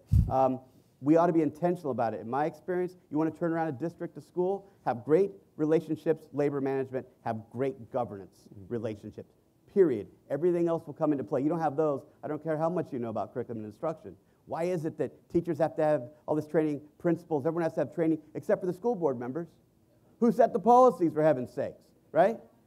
Everybody ought to be well-trained and purposeful, and there ought to be some resources to do that. Sorry. All right. Well, you just took everything that I was going to say, Oh, but man. now I'm going to come up with something else. No, but I said I was going to chime in on this one because, and I agree with everything that David and Wes have said. While money may not be everything, as you said, but in a lot of ways it is, to be able to do a lot of the things that we want to do and to expand on some of these promising practices or best practices, whatever label you want to put on them. And as David alluded to, if you look at where California is right now in per pupil funding, we are at the very bottom or near the bottom on every major indicator. And I think that that's shameful. And we can do better. We have the resources to do better. The superintendent of public instruction alluded to this when he came here this morning and spoke. This is something that I know that all of us agree that we can and we need to do better so that we can provide the professional learning environments for our teachers and for our professional staff. Related to that, I want to talk about something. It connects to the money. One of the things that we as CSBA does as an organization every single year, we are in the unfortunate position of having to oppose bills in the legislature for one particular reason oftentimes, and that's because they're unfunded mandates. And if you're not familiar with that term, I want you to get familiar with it, because I will tell you on an annual basis, our organization, I'm sure Wes's and CTA's and others, we end up being a part of an effort to stop unfunded bills to the tune of at least $600 million to $1 billion every single year. Those are the ones we're able to stop. The ones we're not able to stop from being enacted, guess what? They're thrust on districts and county and offices of education. So what that means is now they have to do something. They have to pull resources away from the types of things that we're saying are important to fund these other unfunded mandates. And when you top that on or layer that on the fact that we're already at an underfunded system, you can see how this cycle that we're all trying to address just continues. So my point in saying that is, I think there needs to be, we can walk over to the legislature, to the governor's office, and we can talk about money, but I also think there needs to be a conversation about alignment with the priorities established in the state budget and the bills that ultimately get signed and what impact they have. Because right now, we have a huge disconnect. And everyone wants to talk about, oh, we're going to do this for schools, we're going to do that for schools, and the money doesn't follow. And districts continue to struggle. We're trying to find resources to do these types of things that we want to do, to recruit and retain our teachers, provide professional learning environments for our teachers, and provide supports and services to our students. So from my perspective, I think that's a critical piece. The last thing, thank you for 2-minute warning, is Wes talked about governance training. We represent board members on the county and at the school district level. We have been saying that since almost the beginning of time. We actually do training for our members, but think about this. School districts and county offices of education in a lot of communities are the largest employers, employ hundreds to thousands of individuals. They have budgets anywhere from $50,000 to over $1 billion plus. They are elected officials. They come in, they have to make decisions, they have to make policy decisions, they have to make budgetary decisions. They have to create that, they have to work with the superintendent and staff to create that vision that we heard about today and that's referenced in the report. But at no point do we think that it's important for them to understand and be trained like other officials, whether it's on ethics or other things. And I think we've reached a place now where, from our perspective, it's critically important that we need to support board members to be good governance leaders and learn how to do that. And it's just not on-the-job training. We as an organization do that, and we'll continue to do that and expand our reach, but we think it's something that needs to be done. And so with that, I will, I know we have about maybe a minute left, and I'll open it up to the rest of the panel to comment on anything that you'd like. the only thing I'll add is, you know, we did our best work when there were less resources on the table. We learned what it meant to be really collaborative and not co-labor together. And originally we were co-laboring, and when there's less food on the table, less resources, we had to come together. And that's where Sanger started to do its best work. When we realized that the shift in culture and organization was predicated on 4 simple questions. Do I know what's expected of me at work? Do I have the resources to do my job well? Is there someone at work that actually cares about my personal growth? In the last 7 days, has someone told me, good job?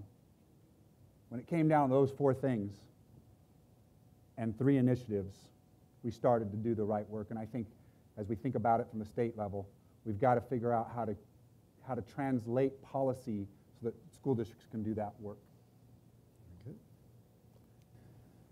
I think the main piece that I want to thank the state for is they've given us some time, right? And so in the old accountability system, right, there were things that happened to you, right? They've given us time. They've also given us local control, right?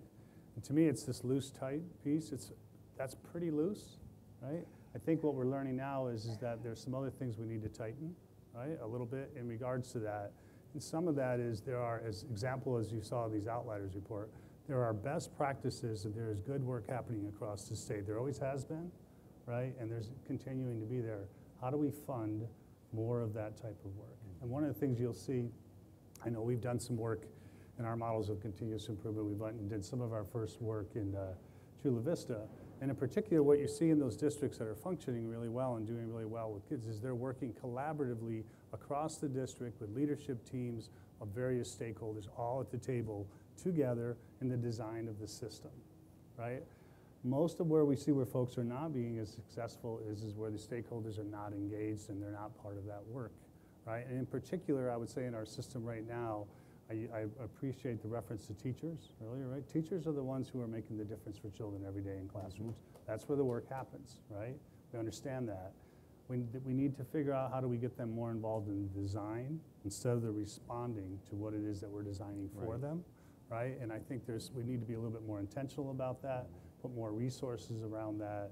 And I think if we continue to do that and learn from some of that good work out there, so I really appreciate what David said to where it's no longer an outlier, it's the norm, is where we're going to make a difference for kids in this state.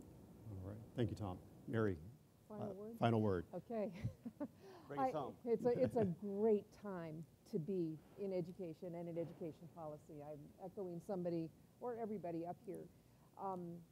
We have the elements we need in the state of California to be extremely successful.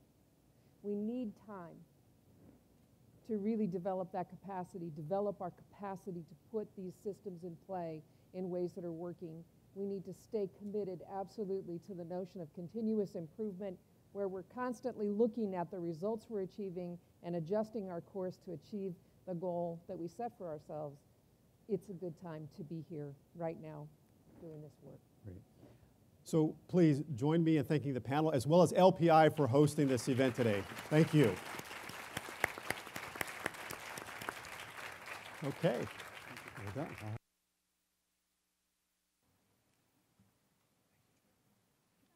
Thank you, Vernon and panelists, for that great discussion. My name is Naomi Andrasik, and I'm a senior researcher and policy advisor with the Learning Policy Institute. Before I move on to introduce our final speaker, I just wanted to take a quick moment to thank everyone in the audience for your thoughtful engagement during that first panel. That part of the event grew out of some survey responses we got at our last event back in February, our California Way event, where some folks asked us for extra time to engage with each other and with the material. I hope you feel like you've gotten some of that today. And I also hope that you'll take some time to give us some great feedback through the surveys on your tables before you leave today. So with that, on to the fun part, I get to introduce our final speaker, Linda Darling Hammond, our president and CEO. She's well known around these parts, so she doesn't need a long introduction. Suffice it to say that her experience and her insights have made her a really valued voice as California has made this journey towards increased equity and deeper learning for all of our students. With that, please help me welcome Linda.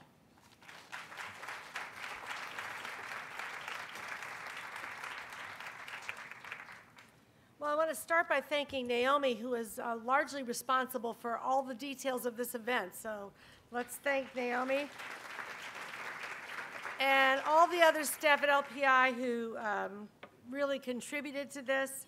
I want to thank all of you who contribute to the education of our children through teaching and leading, through research and policy, through cheerleading and advocacy.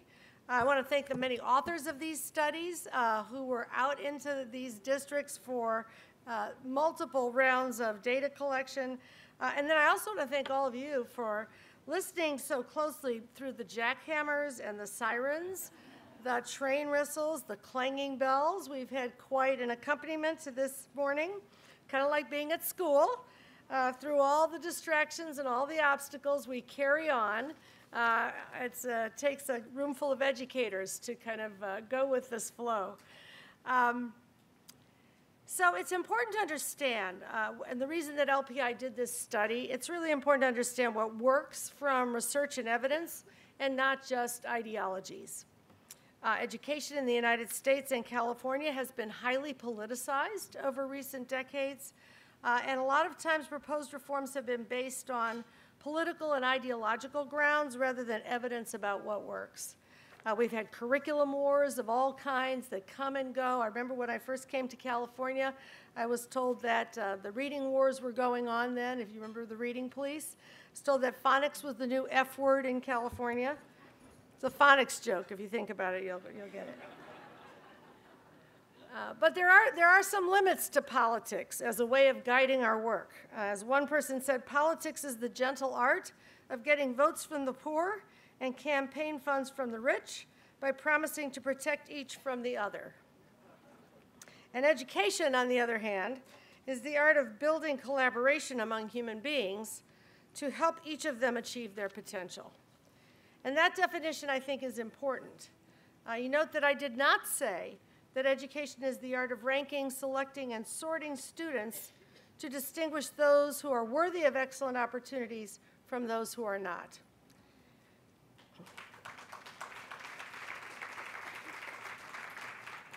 Yet, as you know, many of the features of the education system we have inherited are designed to do just that.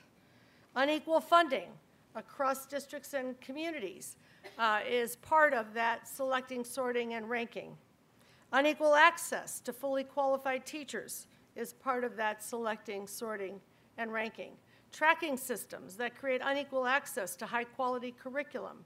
Norm reference testing systems that are designed to rank so that students against each other, on rather narrow dimensions, rather than to measure the growth of students across multiple dimensions. And that's the inheritance that we have in much of our education system. And these positive outliers have found ways to push against the grain of the system we have inherited. And I want to note that we're highlighting these 7 districts today, but as you noted, there are many more that we uncovered in the quantitative analysis in California, and many small districts that we didn't even include in that count because we were trying to have statistical stability in the results, but lots and lots of people are doing this work in very productive ways. Our job at the state level is to change the grain. Rather than people having to work against the grain, we need to change the grain.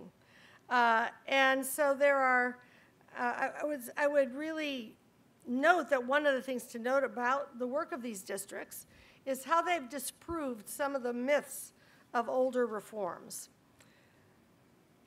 For one thing, and this has been brought out by a lot of the panelists, they've demonstrated that continuity and steady work, continuity in the leadership, continuity in the teaching force, continuity in the nature of the work that continuously improves, not disruption, and continual change is part of the secret sauce for success. It is not the case that these are districts with superintendents every year and a half, teachers who come in for a short period of time, sink or swim, and leave. Fire bad teachers as a major strategy for getting better. There was a theory that was put forward a while ago that if you just fired the bottom 5% of your teachers each year, your districts would get better. And Having studied a lot of countries around the world, I used to point out that you cannot fire your way to Finland. In fact, Finland, which ranks highly internationally, does that by investing in the quality of teachers and leaders over time. Almost nobody leaves the system because they are both respected and invested in. So what we saw in these districts are investments in the pipelines into teaching and leadership and into teaching.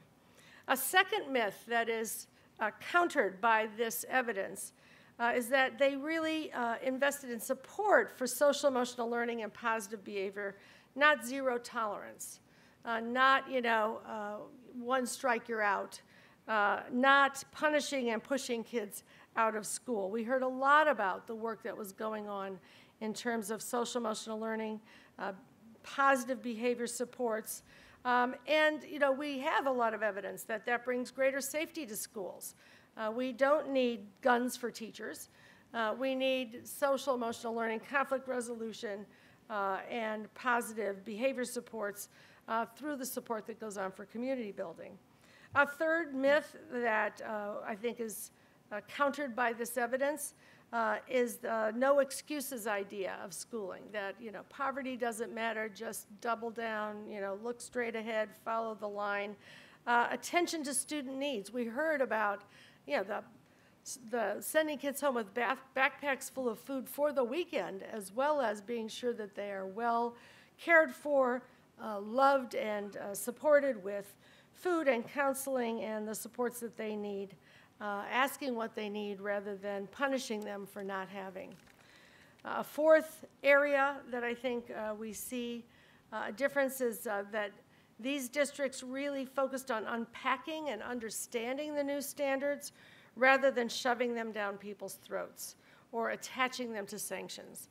And I don't know if you remember, we don't always have a long institutional memory in education, but some years ago when Common Core state standards were going across the country, and they ended up being rejected in a number of states. One of the states that ended up doing that was New York, where I had been prior to California, where Common Core came in with a very short time frame, very little professional development, tied to high-stakes testing, which was used to deny students advancement to the next grade or diplomas, to make decisions about teacher tenure and pay, to make decisions about what schools would be closed. And Common Core, a curriculum reform that could bring higher-order thinking skills to kids, became associated with punishments for schools, teachers, and children because it was shoved down people's throats rather than an enabling force. So I think these districts really showed how that enabling could take place. A fifth area was that they really talked about expanding access to curriculum, to rigorous curriculum, not pulling out students who are behind and restricting the curriculum. I don't know if you remember the olden days when we had an approach in California where kids who were scoring poorly would get pulled out of science and social studies, music and art, get denied recess, forget about library time, sit for 2 hours and drill for the test in reading, and another 2 hours and drill for the test in math. Everything we know from the science of learning and development about what works for brain development and for productive behavior is violated by the way that we treated kids when they had low test scores. So these districts really expanded access to rigorous curriculum rather than restricting access. A sixth, of course, is that we heard a lot about this, really great stories of early intervention without labeling, rather than testing for labeling and segregation of students. But how do we figure out what kids need, get it to them right at the moment they need it, and then they can go on and be part of the community of learners. And finally, establishing trust and supports rather than shaming and blaming. So I think we've seen, a real important body of knowledge about how to make the right kinds of changes at the district level. Now, how is California changing the grain so the districts don't have to go against the grain in order to do this? Well, we've also heard that we're making some strides. LCFF does bring more equitable funding and the possibilities of kids getting access to the resources that they need. Greater investments in teacher quality, which Mary ticked off every, every item of. The money that's been put into trying to address teacher shortages, beginning to invest in professional development. We've got an emphasis now on multiple measures of learning and opportunity. I think that the measuring of opportunity is as important as measuring the outcomes. It's not just about the achievement gap, it's about the opportunity gap. And we're beginning to surface what the aspects of the opportunity gap are in the dashboards and in the work that districts and schools are doing, looking at whether kids have, in addition to useful outcomes, do they have access to rich curriculum, to social emotional learning supports, to positive school climate, et cetera. And we're seeing the results. It's really interesting. California's been really into the LCFF process for about 5, we're going on 6 years of really doing this work. In 2007, we were 48th in the nation in 8th grade reading, 47th in 8th grade math. By 2017, we were almost at the national average in 8th grade reading, 1 point below the national average on the national assessments. And we had closed the distance, the gap in math between us and the national average in half. Our graduation rates went up to the highest we've had, even after some readjustments for how we count graduation, and exceed those in the nation as a whole. San Diego is one of the districts that are measured by the National Assessment of Educational Progress in the TUDA assessments, and they had the steepest gains of any district in the country and are now near the top of urban districts in the country. So there is progress being made, but we have a lot more to do. Somebody referenced the fact that John Merrow did a film about California, which he entitled From First to Worst, about the deep decline that we experienced when disinvestment was going on. I think we are in a position to move now from worst to first. And we've got to be really clear-headed about what the steps are that are going to help us get there. I think one of those is that we have to continue the march to adequacy and funding in the state. We are now actually, because of LCFF and the Prop 30 monies, we're now 25th in the nation in terms of the amount of money being spent, but when you put in our cost of living, we're back down to 41st. So, cost of living is an issue here. We've got to get to a place where we are investing what's necessary. We are the 5th largest economy in the world. We have a lot of untapped resources for educational investment. We need to educate rather than incarcerating. We've been spending $60,000 a year on each young person who's incarcerated when we wouldn't spend $10,000 a year on them to ensure that they were literate and able to graduate from high school. That has got to change.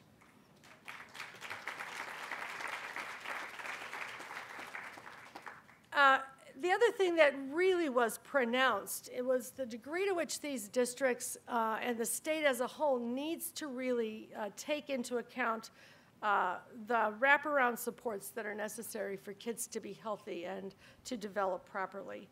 We are in a moment in American history where the nation is involved in aggressive neglect of its children. The levels of poverty, the ever-increasing levels of homelessness, the ever-increasing levels of food insecurity and insecurity around healthcare, not to mention the deportations and the family breakups and all the rest of the horrific anti-family activity that is going on. And we're going to have to, as a state, really be sure that the wraparound supports are available and that our schools can be a hub of safety and support for children, for the needs that they have as human beings to learn and develop so that we can make progress. There have been efforts made in this direction. We've got a long way to go to organize those, to orchestrate them, to make them less than a few competitive grant programs here or there that you have to chase after. New York State, for example, has a community schools formula grant for every high poverty community that allows the building of the wraparound supports for every one of those schools. There are other states that are looking at systemic ways to meet the needs of children. We have to also evolve our dashboard and our data for districts and schools and support how they can use it well. For example, in areas like school climate data, where we can make a lot of progress by knowing how children are experiencing school every year, not necessarily every other year, and teaching people how to use those data to put those supports in place. Early childhood education, of course, is a huge investment on the horizon. The governor has made that clear. In the Getting Down to Facts studies, what they found was that kids in California make greater gains than kids in other states of the same income levels between K through 12. They're actually progressing at a steeper rate, but they come into kindergarten on average further behind. So if we want to really make progress, we've got to make those investments wisely, thoughtfully, and in a whole child manner in early childhood. And then what we've talked a lot about today, and this is going to be a major agenda for us, is building that system of support for learning. We should have a state in which every educator who wants to learn how to improve their practice around any dimension of the schooling process, whether it's math education, English language arts, English learner development, whether it's science and STEM and technology and engineering, whether it's social emotional learning, reducing suspensions, improving school climate, that there is readily available, high quality, sustained available professional learning opportunities that you can access as a whole school, as a department, as an individual, to improve practice. And teachers should not have to look under rocks, for knowledge, like, is this the place where I'm going to find the answer? So that's got to be a goal for us. We've got to solve teacher shortages by making the investments. In countries around the world, again, we are the 5th largest economy in the world. If our teachers were coming up in Finland or Singapore or many other countries, they would go through their preparation programs, which are uniformly high quality, free of charge, with a stipend while they train. They would go into readily available mentoring programs and then have readily available professional learning. It is something that California not only should aspire to and envision, but enact over the coming years.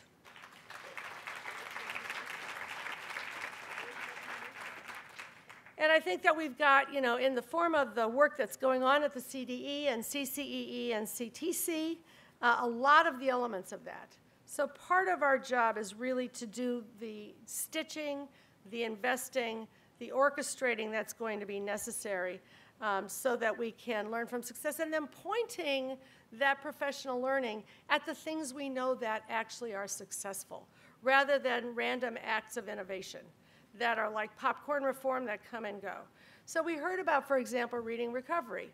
Reading recovery is one of the worldwide interventions for reading that has hundreds of studies finding that 90+% of the kids who have that experience that we heard about from Gridley learn to read successfully, whether they are students who have been identified with special educational needs, whether they are English learners or language learners of any kind, or whether they are just slower to get to the reading process. That's one example of many, but we do know a lot, and we've seen in these districts things that work. And we shouldn't pretend that any effort is likely to be as successful as any other effort. We should build on the knowledge base, build on the research base, and use what we know, both in California and, I know this is heresy, even beyond the borders of California, to learn how to organize that system of support. So, I just want to close by noting that we have been through a lot of reforms of various kinds over many decades. But many years ago, Horace Mann, who was sort of in some ways the founder of public education in the common school, made the point that where anything is growing, one former is worth 1,000 reformers. And I think in this room are many of the formers of California's public education system, And we need to support each other with knowledge and resources and commitment to take this state from worst to first. Thank you.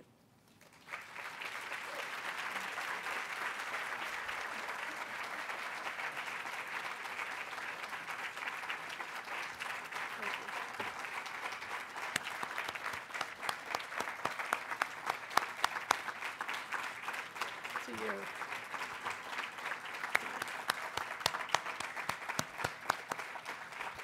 I want to share this applause with all of you, with my LPI colleagues, and I think I am in the position of giving us a benediction, and may the force go with you.